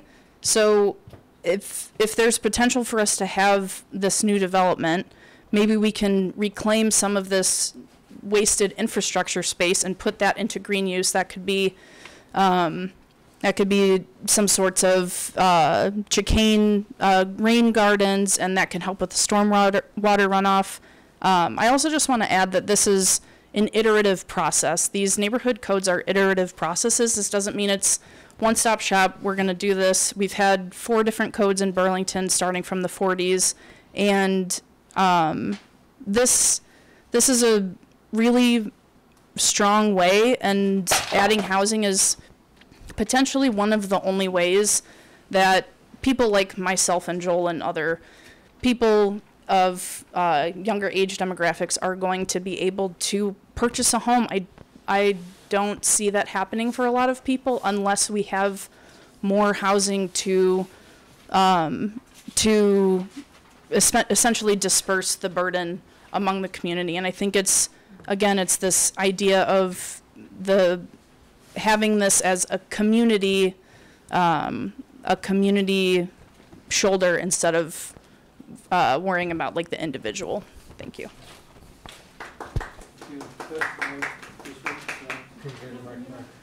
This is going to be our last question. We're going to move on after this. But you didn't put it in the new North End where they have the big yards. Okay, Karen. Yeah, Go ahead. I have noticed. Hold on. Can we have someone asking a question here, please? We're not taxing tires either. Go ahead. The new North End, I was very surprised to see the map that was up there, because it was all blue. There were no yellow spots on the new North End, and yet the new North End, there are many streets. I was on one recently that had relatively small houses, often rather modest, and the sort of thing that wouldn't be a great loss if it were replaced by, but huge backyards. In fact, one street with very large backyards, and another street backing at with a very big backyards. There's room for an awful lot of housing there, which wouldn't really, there's lots of space. And the fact that, of course, it's not close to downtown, but I mean, if you put a lot of housing in, businesses will be coming up quick, and you can always add bus lines to make things easier to get around. So why is the new North End being just left out of this? Why don't we start looking? That's a far easier place to start filling in. There's so much more space there. Yeah, so the new North End is being included in this. And I think this has been something that's been kind of hard to communicate. because we have been talking and answering a lot of questions about why there are changes to the map itself, but in all of the areas of the city that are currently zoned for low density and would continue to be zoned for low density, there are changes to what would be allowed in those neighborhoods too. So allowing multiple units on a lot, allowing for buildings in backyards, all of the same things that we've been talking about in terms of what could happen over here would also be possible up there. There are some differences in terms of what the code currently recommends could happen out in places like the New North End in terms of lot coverage. One, you've kind of hit on the exact reason. Lots are generally bigger. They're generally less built on already. So we don't need to kind of change the rules as much by allowing multiple buildings and allowing multiple units in those buildings. There's a lot more flexibility that's created in those neighborhoods than what would ever be allowed today. And so I think that's just something that's really important as we've been getting questions about, you know, what are other parts of the city doing, that there would definitely be a lot of opportunity for that as well. I'm going to chime in here too, because we did talk about getting rid of RL and just doing the whole city as RM. I think was the proposal. We were split on that, so it wasn't a proposal that was moved forward. I think what I'm hearing based on the feedback is, I don't know if that's going to pass, but I think at least getting RL, like the gap between RL and RM a little closer to each other, so allowing maybe a little bit more density on RL, a little bit less density on RM might be a compromise to move forward so that it is more spread out across the city. I obviously don't know if that'll pass, but I think that might be something that Tim and I can work on. I don't know where Tim's at. No, I'm just looking. that I can work on putting forward. Okay. I think we are out of time. I apologize. I have one really quick thing. No, you got cut off. We tried. I appreciate everyone's questions, and I apologize we don't have more time, but Can I put in one last plug? Again, just, I know, Tom, I'm so sorry. The people want to ask questions. Next Tuesday night, we're going to have another Q&A session. And as Councilor Hightower noted, on February 26th, the council will be having a public hearing as well, which is also an opportunity for them to hear input on this. So, all right, thank you. Thank you very much for coming. Thank you. You're welcome. All right.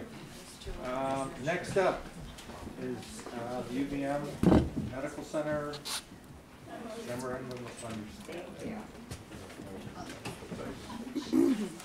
Awesome. I'm already. All right, thank you.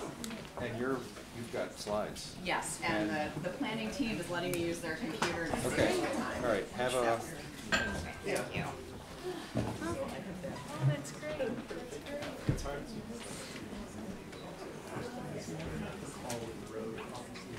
How you doing? There's a couple seats back there. And I'm going to get on. All right. Dave, do you want me to drive and you sit here? Okay. Sure, I'm just going to Yeah. maneuver. Yep, I'm just going to push this in.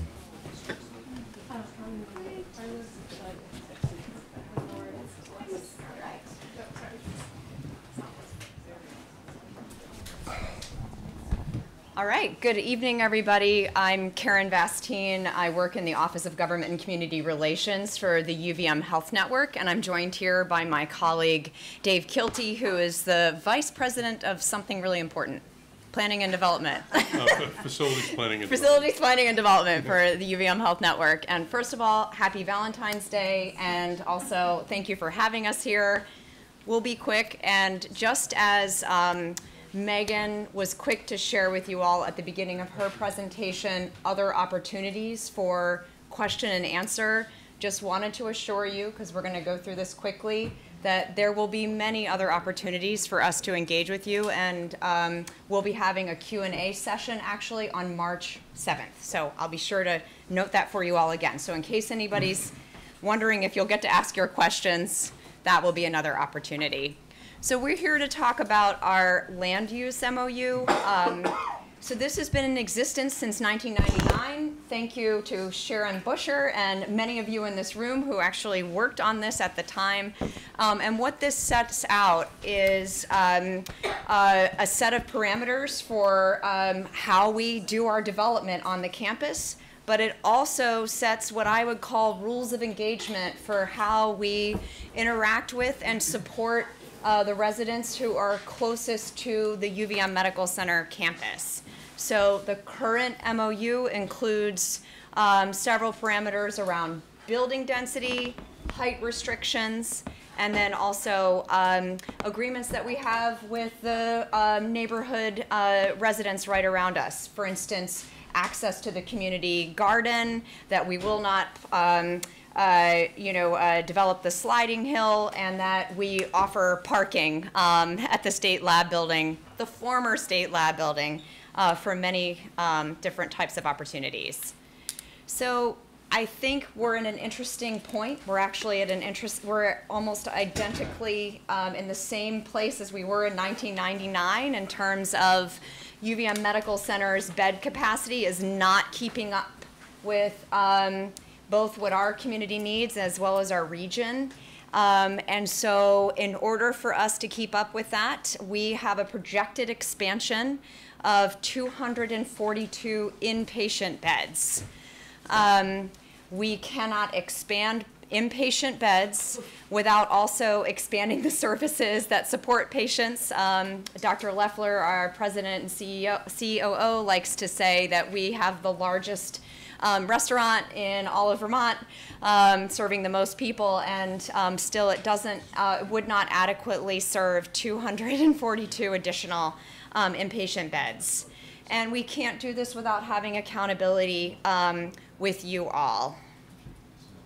So just so that you all have the big picture here, because that's what we can do in the short amount of time we have, we are working with the city planning office right now on the MOU itself.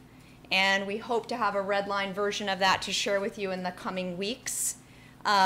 You will see that there will be no change regarding parking, no change regarding access for the community gardeners, or buildings on the sliding hill, UVM Medical Center properties on East Avenue remaining residential. We would maintain our 150-foot transitional buffer, which Dave will explain when we get to some diagrams, and the density and height continues to be focused in the campus core.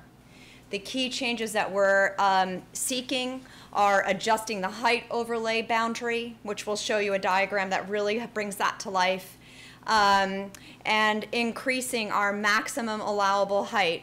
And this is above sea level, so all of you should have the water tower in your mind. It's not that we're going to build a building that's 580 feet tall, I promise, because I think that's 50, I just checked, that's 50 stories. That would be really massive for Vermont. It's that we would be looking to go from 540 feet, which is the same level as the water tower, to up to 580 feet above sea level. And then this is important, this is an estimate, but in order for us to be able to serve that many more inpatient beds, we would also need to expand our parking. This is both for families of patients and patients as well as some of our staff. So the estimate here is up to about 2,900, but we are actually still in the process of studying this. So please note that's an estimate. And then finally, looking to increase our lot coverage from 60%, which is what it is currently, to what I would call a range of 65 to 70%. So Dave's going to tell you and explain these very exciting diagrams. Yeah, thank you, Karen. So essentially, this is a diagram of the existing campus, and you can see that the left-hand side is to the north, Colchester Avenue. Top of the diagram is East Avenue. The areas on the right-hand side are really the UVM campus. We are approximately, I would say, 97% built out on the campus, and that's not impervious area or lot coverage, just our basic capacity. We have no ability to add any more square footage. currently. Our utility plant is at 100%. We're not able, and we're not anticipating expanding that, by the way, but we are limited in terms of the amount of infrastructure we have on the campus. The campus, of course, was established in 1879. The community grew up, I don't know if it was a wilderness area, but it was out in the country. It's grown up since then, obviously. The building development pattern is pretty consistent with what you see with the hospitals in New England. The first building was built in 1879, and then eventually over time, you got into the sprawling type of topography. The different colors that you see on the diagram, Karen mentioned the 150-foot transitional buffer area. That is bounded on by East Avenue and Colchester. Those are areas where we want to limit the amount of density in building and maintain it. Currently, it's no more than 40% lot coverage. We're going to continue that. The darker green area is really the main center of the campus, and you can see that there's some other green spaces there. For example, the sledding hill that's in front of the Mary Fletcher building. Those are all protected areas. So the plan that we want to be able to develop is how do we increase the 242 additional inpatient beds. We know we can't add out and make the building a larger footprint. Our only ability to add the square footage capacity that we need is by going up. And we'll talk a little bit about that in the next few slides. Okay. You see the colored patterns here really represent areas that we're looking at to see if we could create building envelopes to be able to support our inpatient beds. They're not necessarily a building design. These are areas that we think we could develop into future buildings that would support our inpatient needs. And just to sort the colors out for you, on the far right-hand side, you see the two blue rectangles. The lighter blue rectangle is a footprint for a garage that would replace the McClure garage that currently is on Colchester Avenue. The darker footprint is additional parking that would be added over time to support the development that we just described. The orange radius area at the bottom of the diagram, that represents the Miller Building. We're able currently, through the current zoning and the work that we did to plan for that building, add additional floors on that building. And we would intend to go back and do that at some point in the future. The brighter red portion is on the Colchester Avenue, is pretty much in the area of where the McClure garage is currently.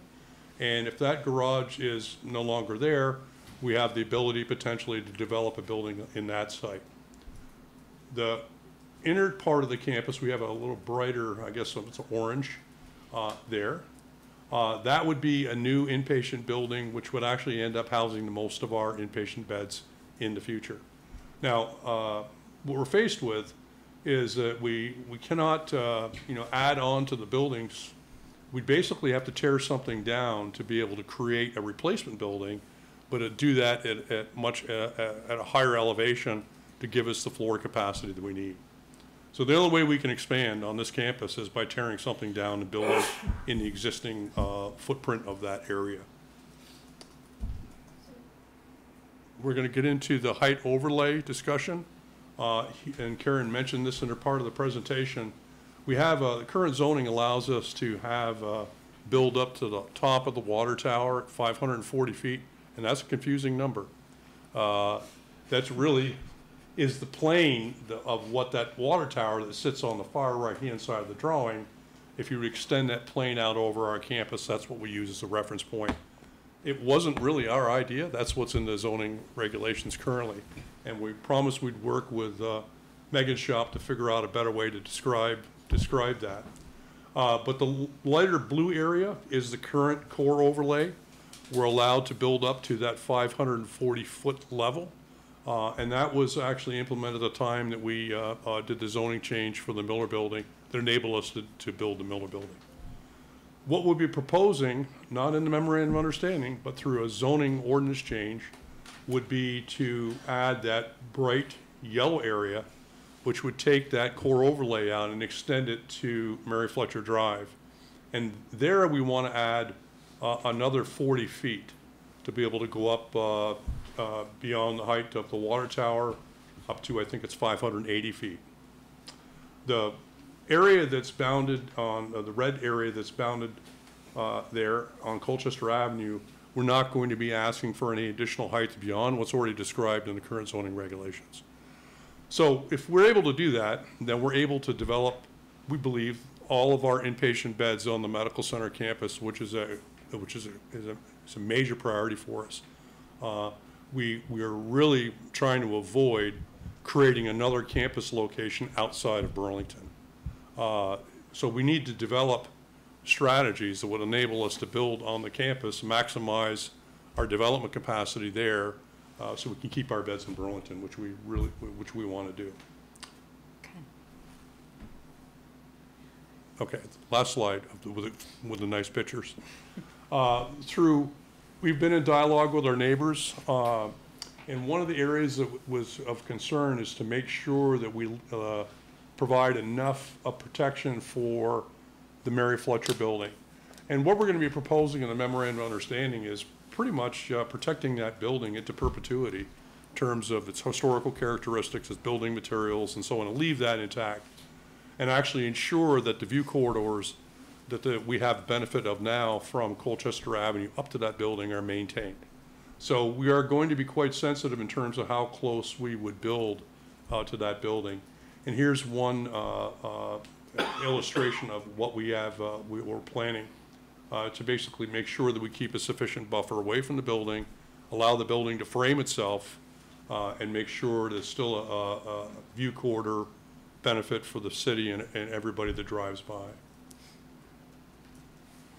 Okay, so we thought this might be helpful for you as well, and I noted some of these things already. So this is our tentative timeline for updating the MOU. So we're here with you all tonight. By this is mid-February, so let's just say mid to late February, so in the next week or so, that we would share our detailed markups of the MOU. So our attorneys have been working with the city attorney's office on this. So as soon as we have a version of that we can share with you, we will do that. In late February, we will be doing at the council meeting on the 26th, we will be doing a public presentation on our planning and the draft MOU. Then, as I announced earlier, we're going to be holding a Q&A session on March 7th. And I just confirmed the location for that, and that was before I had made the slide. So we're going to be doing that actually at the hospital, at the Mary Fletcher meeting room. And then finally, we're anticipating possible council action on the MOU in late March. So here's what you can expect. There's going to be some perfunctory updates. We've had 2 amendments to the MOU. So those are going to get put into the same document. We will be restating our commitment to keep the city departments informed and coordinating on long-range planning, which I think may tie into some of the other conversations that you all have been having. We will continue to respect and protect the Mary Fletcher building, and we will be recognizing the long-range planning goals of accommodating all of UVM Medical Center's acute care beds on this campus. And also we would have language that provides for our ability to cooperate with developers if employee housing opportunities were to arise in Burlington and the adjacent towns. And then of course we'll have some very technical language in there that I have to trust Dave and the attorneys for with respect to what we were describing, height overlay, campus density, and increased parking. And so, again, just so that you all know, with the land use MOU, this sort of, in some ways, is like where we clear the path. But there are so many other opportunities to provide public input. What we showed you this evening was a conceptual rendering of what we might do. As things develop, you can bet that there will be, we'd be asking for zoning change requests. There would be changes to the JIPMIP, as I like to say, the Joint Institutional Parking Management Plan, Act 250 hearings, and then of course city permitting. All of these are opportunities for residents to raise their hand, ask questions, share concerns, and that type of thing. So the MOU does not supersede any of those, but it's an important way for us to set the tone on how we work with you on our planning. And so that's it. Questions? Here at 9:08, sorry. Joel? Sure. Sure. So Burlington and has a goal to reduce single car occupancy usage and vehicle miles traveled. We've actually made some bad progress. We've gone backwards in the past few years. COVID really set a number of things back, and so we were making progress for a while, and we've currently lost progress. Curious if you've got any plans to help Burlington meet this car usage goal. I think the building of parking spaces will induce more car usage. As a Vermont State Walking College member, we went through a large history of walking and how to build good cities, in addition to reading books, Walkable City Rules and Cities for People by Jan Gehl, as well as like YouTube channels of City Nerd, Not Just Bikes, City Beautiful Strong Towns. Building parking is just about the worst thing you can do to a town. So, and I know that we are in America and we're trapped in this cycle. It's very vicious. But I urge you to be creative and be tough on the parking, because we got to get rid of the cars being driven everywhere. Automobiles are the second leading cause of death for Americans, non-medical causes of death, right behind guns. Go us. We got to get the cars off the roads. They're finding 80% of people tested have microplastics in their blood. 70% of the microplastics found in water is car tires. So as a health center, I think you'd be really interested in being as safe as you can and promoting a good, healthy environment. So I appreciate your work, bringing jobs to the region, taking care of our sick folks. I'm going to get sick someday and need your help, absolutely. But please consider the car usage as almost counterproductive to our goals as a region, as a species too. All right, well, thank you. Thank you. Well, that'll be very robust analysis. So we looking at all the transportation options that are available. The challenge that we're facing is trying to find the right balance. I mean, some of our patients come from 200 miles away. They're not served by mass transit, and I think part of the work that has to be done, and we look forward to working with the city and our regional partners, how do we make a much more robust transportation system that the underserved areas currently, people can get to work and come to work and not rely on a single passenger automobile. The tricky part with that is patients coming from as far away as Lake Ontario. How do they get here? We got to make sure that the patients that are going to be accessing our inpatient acute care beds have access. And we're hoping that over time, technology and just the ability to develop robust transportation systems are going to ameliorate the single occupancy vehicle. So we really respect your opinion on that, and we'll be working to figure out how we balance correctly. Just do your best. Thank you. I just have a question of why is this now all coming and it has to be done by March? I mean, I'm seeing a pattern here, and it's not just the hospital, it's the university, it's other things in this city. But all this stuff is coming together at one time, and it makes me very leery about why it's coming to us and with such short notice. I appreciate that point, and I think part of what we're trying to take advantage of is that the MOU expires late this year.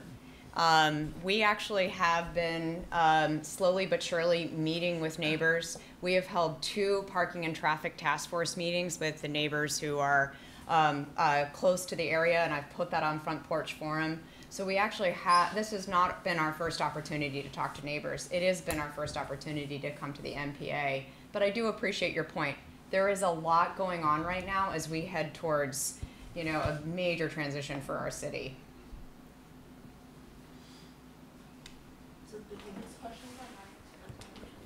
So I actually, for you, there's a person who has her hand raised. Now, hold on. You've got a question, right? Okay, yes, thank you. To call on that person. No, she didn't answer the question. Do you want You to have a answer the question? question? Okay, are we going to wait for the answer to that question? Or? No, I could. No, okay. I think Karen responded to the process to date. The terms of the timing for this, we've been working on trying to understand and forecast our inpatient bed needs for the past couple of years. As you may know, and I think we all know, is the UVM Medical Center is now the UVM Health Network's principal acute care hospital. It's a teaching hospital. It serves a wide geographic area. We are experiencing greater patient volumes, more than what was originally anticipated as early as the 2000 census. When we constructed the Miller Building, we expected there would be a leveling off, potentially a decrease in overall acute care inpatient beds. But in terms of what we've been learning through the 2020 census, and since then, that's not what happened. The best forecasters that were in existence at that time failed to recognize the growth patterns that were occurring in Vermont. So we found ourselves identifying a couple of years ago that our need for inpatient beds were greatly outstripping our current capacity to handle those beds.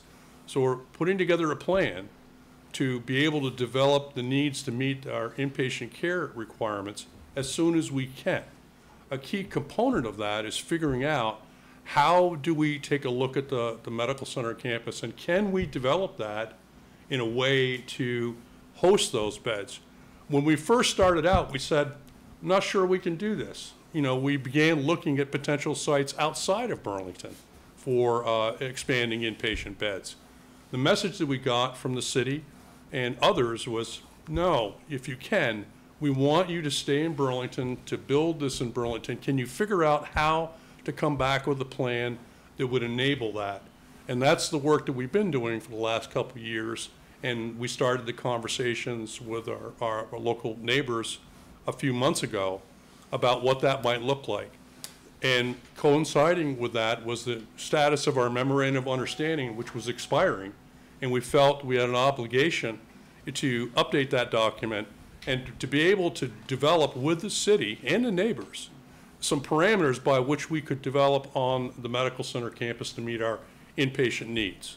So that's kind of the general time frame and how this came upon us up to this point. And I don't know if that's responsive to your question, but that's the best way I can answer at this point.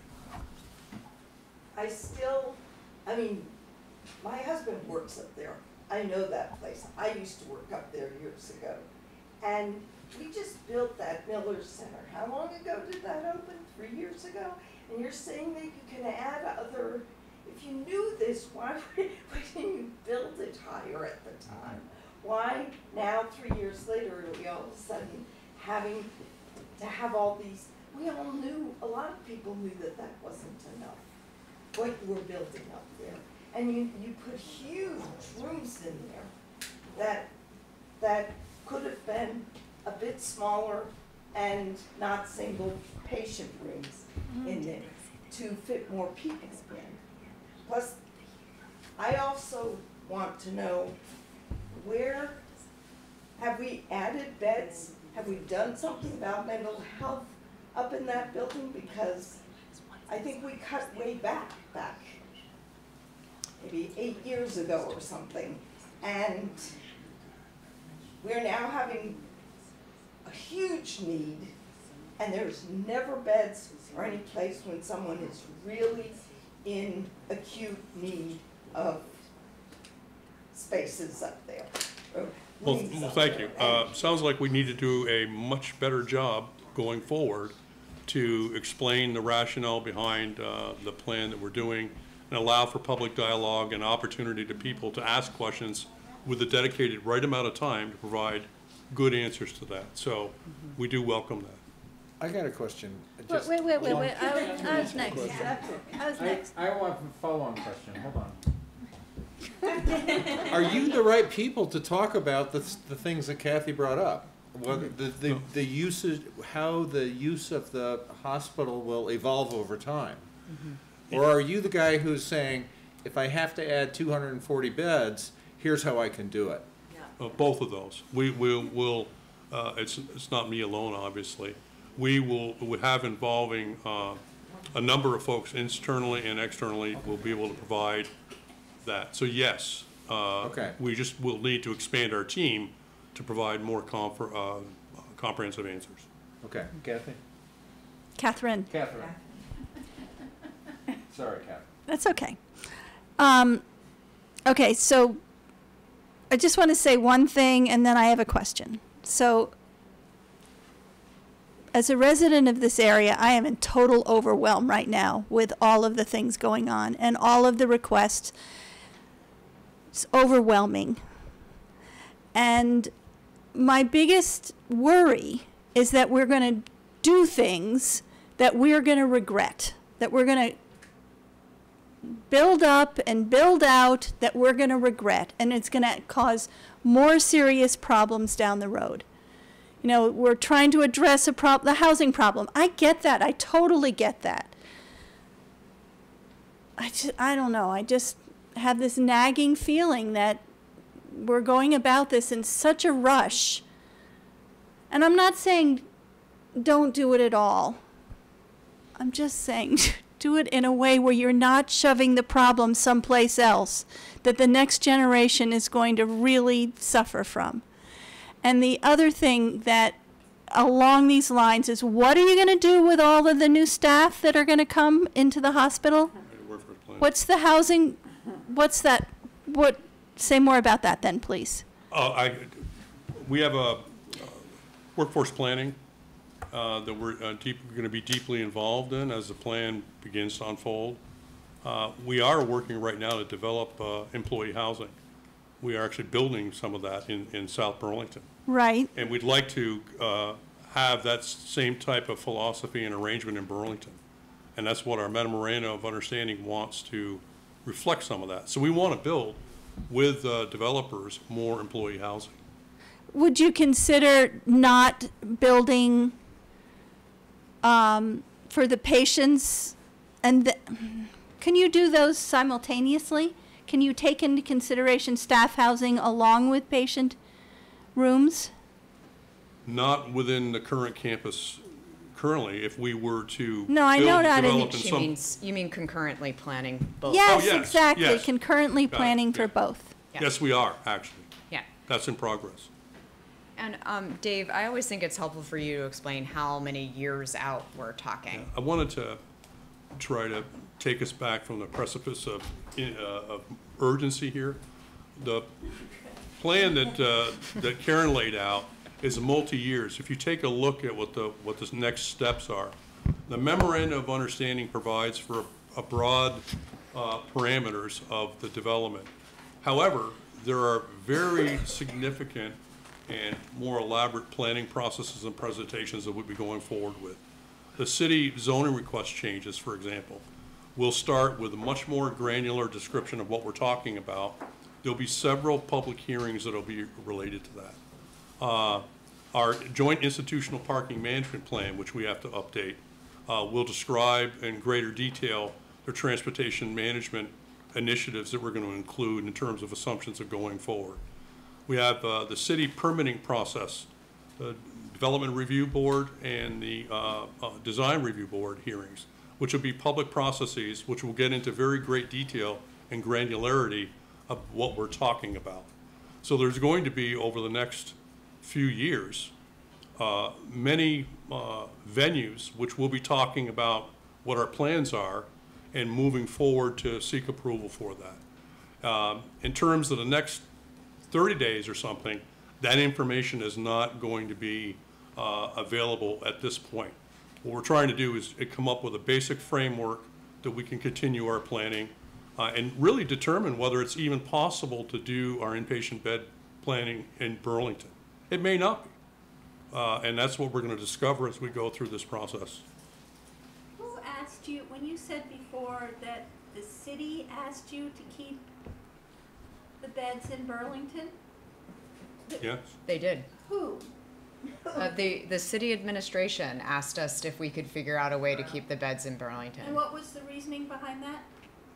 It benefits Burlington to have the beds concentrated here. Honestly, if we were to move to another location, that would mean that we would be maintaining 2 hospitals, which increase patient costs. I would say this goes back almost to the Saunders administration, when we were thinking about moving and developing out, another campus location in Williston.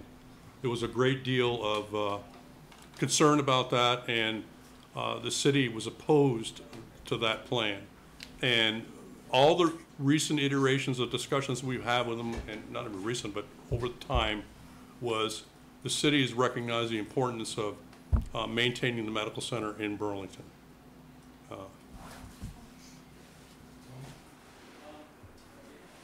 Yeah, Richard. Here you go, Richard.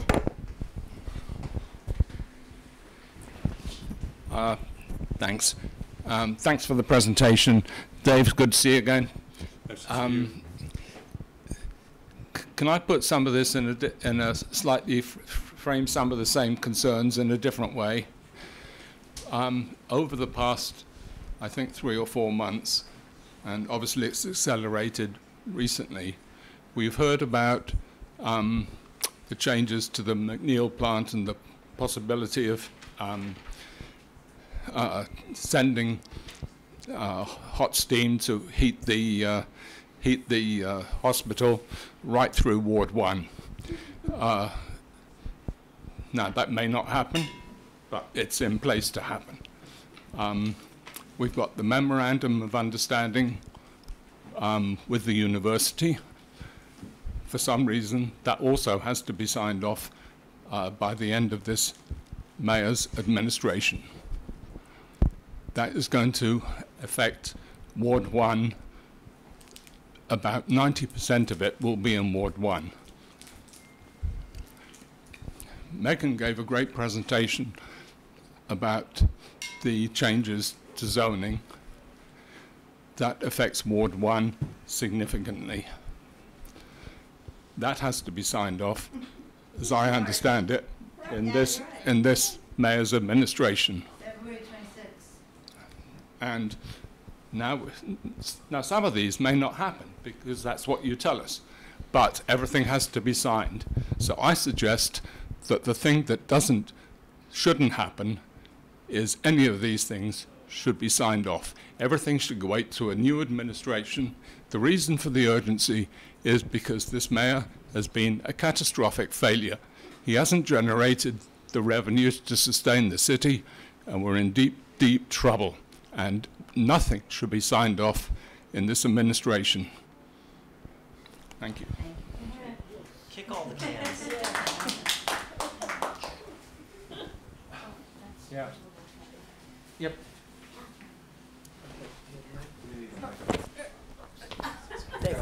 I got it. Hi. Yeah, so Kathy, I really appreciate you bringing up the palatial nature of the Miller Wing. I was there for some surgery. It was really magnificent. And I was in a single room, and I was walking basically into my own apartment for a couple of evenings, and there was a separate bed for Peter to be able to be in. I mean, I'm just, as you speak, remembering it. And at the time, I felt, wow, look what's available to us. And I was very comfortable, very good service. So now I'm thinking, is there a way that you can look, for example, at that wing?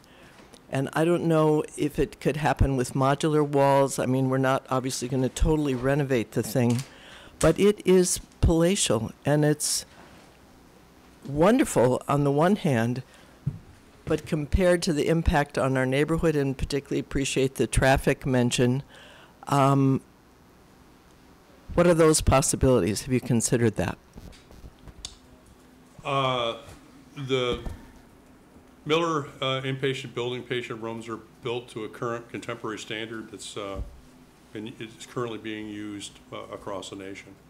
The goals and objectives of the Miller building patient rooms were to be able to treat very highly acute patients. and to be able to accommodate their families, many of which are traveling from far away. The other thing that a goal that was to do is to create enough room in the space in the room for physical therapy to come, for them to bring treatment and diagnostic equipment into the room. So they're doing radiology studies, and a number of other treatment modalities that are happening within the room. We tried to build the inpatient rooms to a uniform standard.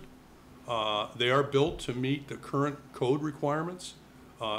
Dual occupancy rooms or semi-private rooms are not permitted in the code. You can't do that. You need to build single rooms. So we think the Miller Building represents the best practice in terms of creating an environment that's conducive to healing, but enables providers and caregivers the room and the space they need to bring the care around the patient for the most part, as opposed to the patient having to be moved around to different areas within the hospital. We have a very high degree of satisfaction of patients utilizing the Miller Building, and that's a model that we would like to continue to pursue if we build new inpatient beds. So thank you for that, and all of that was true, and mine was an acute emergency situation, and all of those services were received. But what's happening for me this evening is thinking about all the people who are unhoused, looking for housing. You know, it could have been 4 people sharing that as an apartment. I mean, I really felt that way if we added a, kitchen in there. So on the one hand, I really tremendously appreciate it. And on the other hand, I have a new set of questions in my head. 340 square feet, to put a number to it. What? 340 square feet, each of those rooms, from their website. That's the whole apartment that would be allowed. Do we have other, do we have somebody online? Who do we have? Sophie?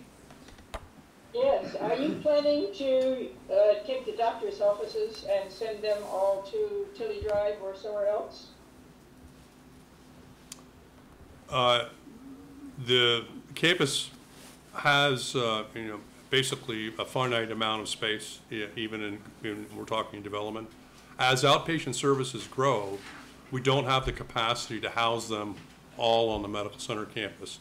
Most recently, we've developed a building at Tilly Drive to host our dermatology and ophthalmology clinical practices, some of which are on the medical center campus and in other locations. So yes, we're not planning on growing or expanding additional ambulatory services on the medical center campuses. There's just not enough room for that. So as those volumes and patient care needs increase, we'll likely have to develop other sites for those to occur. Okay, Sophie? Thank you. All right, and Jean? Yes, I wrote the question in the Q&A, but it's concerned me. You don't have to answer this tonight, but I'm just wondering if you've thought about putting the helicopter pad on top of the new building. I'm always concerned about an emergency, with a patient having to be transported from the helicopter pad up to the hospital. Yes, we've discussed that, and we're looking at ways to integrate that into the planning. Oh, good. And Cyril? Yes, actually, Jean just spoke my mind. I was just gonna, I believe I've mentioned to Karen before the possibility of using the beta technologies, the electric helicopters, if they might land on the Miller Building. And it sounds like with new construction, what Dave just said, you're looking into it, and it might be a possibility in 5 or 10 years. I'm not, from an aviation perspective, I'm uncertain about the electric helicopter, but we would want to integrate helicopter landing capability in our plan.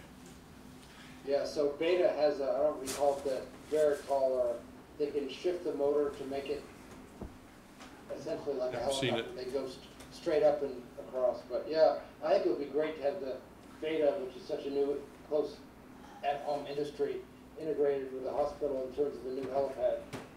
Thanks for listening. Yeah. I've got just a quick question. Are you working with the university and familiar with their building plans? Yes, we coordinate with the university in terms of not all of their building plans. Because they have some plans that could impinge on where the helicopters land now. We're aware of those. Okay. Go ahead. Just to quickly underscore Cyril's point, I, in a former job, had the privilege of taking a little test flight with Beta, and one of the things that they're doing is they are really working on transporting organ replacement and other medical supplies. So I really just want to underscore what Cyril's saying. Y'all ought to talk to Beta because they're the wave of the future, and their whole design is that they can land in the same area that a helicopter can land, basically, and they're looking to serve rural communities all over the country. Thanks. Yes. Is there a way, like, do you have the information of this, or like pictures of the side view? You're talking about the height of stuff. Do you have any illustrations we can look up? Not yet. We're going to be working on those as we go forward with our zoning changes and such. Okay, I think if there's no other questions, there's one more question. I do want to say, that line at the end that says if you don't get the zoning by a date certain, the whole MOU goes away, is a poison pill. And it's like taking hostages, and I'd like you to make a commitment as soon as possible that you're going to take that out, because it also says we don't trust the city to be a partner and get this done in time. Yeah, like Commitments. But there was a whole slide here of all the wonderful opportunities that are in the MOU that are amenities. Right, and They Jeannie, should not go. yeah, and just to be clear, we would keep those agreements in there. That was referring to the building development. Am I saying that correctly, correct, Dave? yeah. So I agree with you, Jeannie. That was an error in our last PowerPoint that we're correcting. And yes, and we'll address. All right, I Thank think you. our meeting is over. Thank you very much.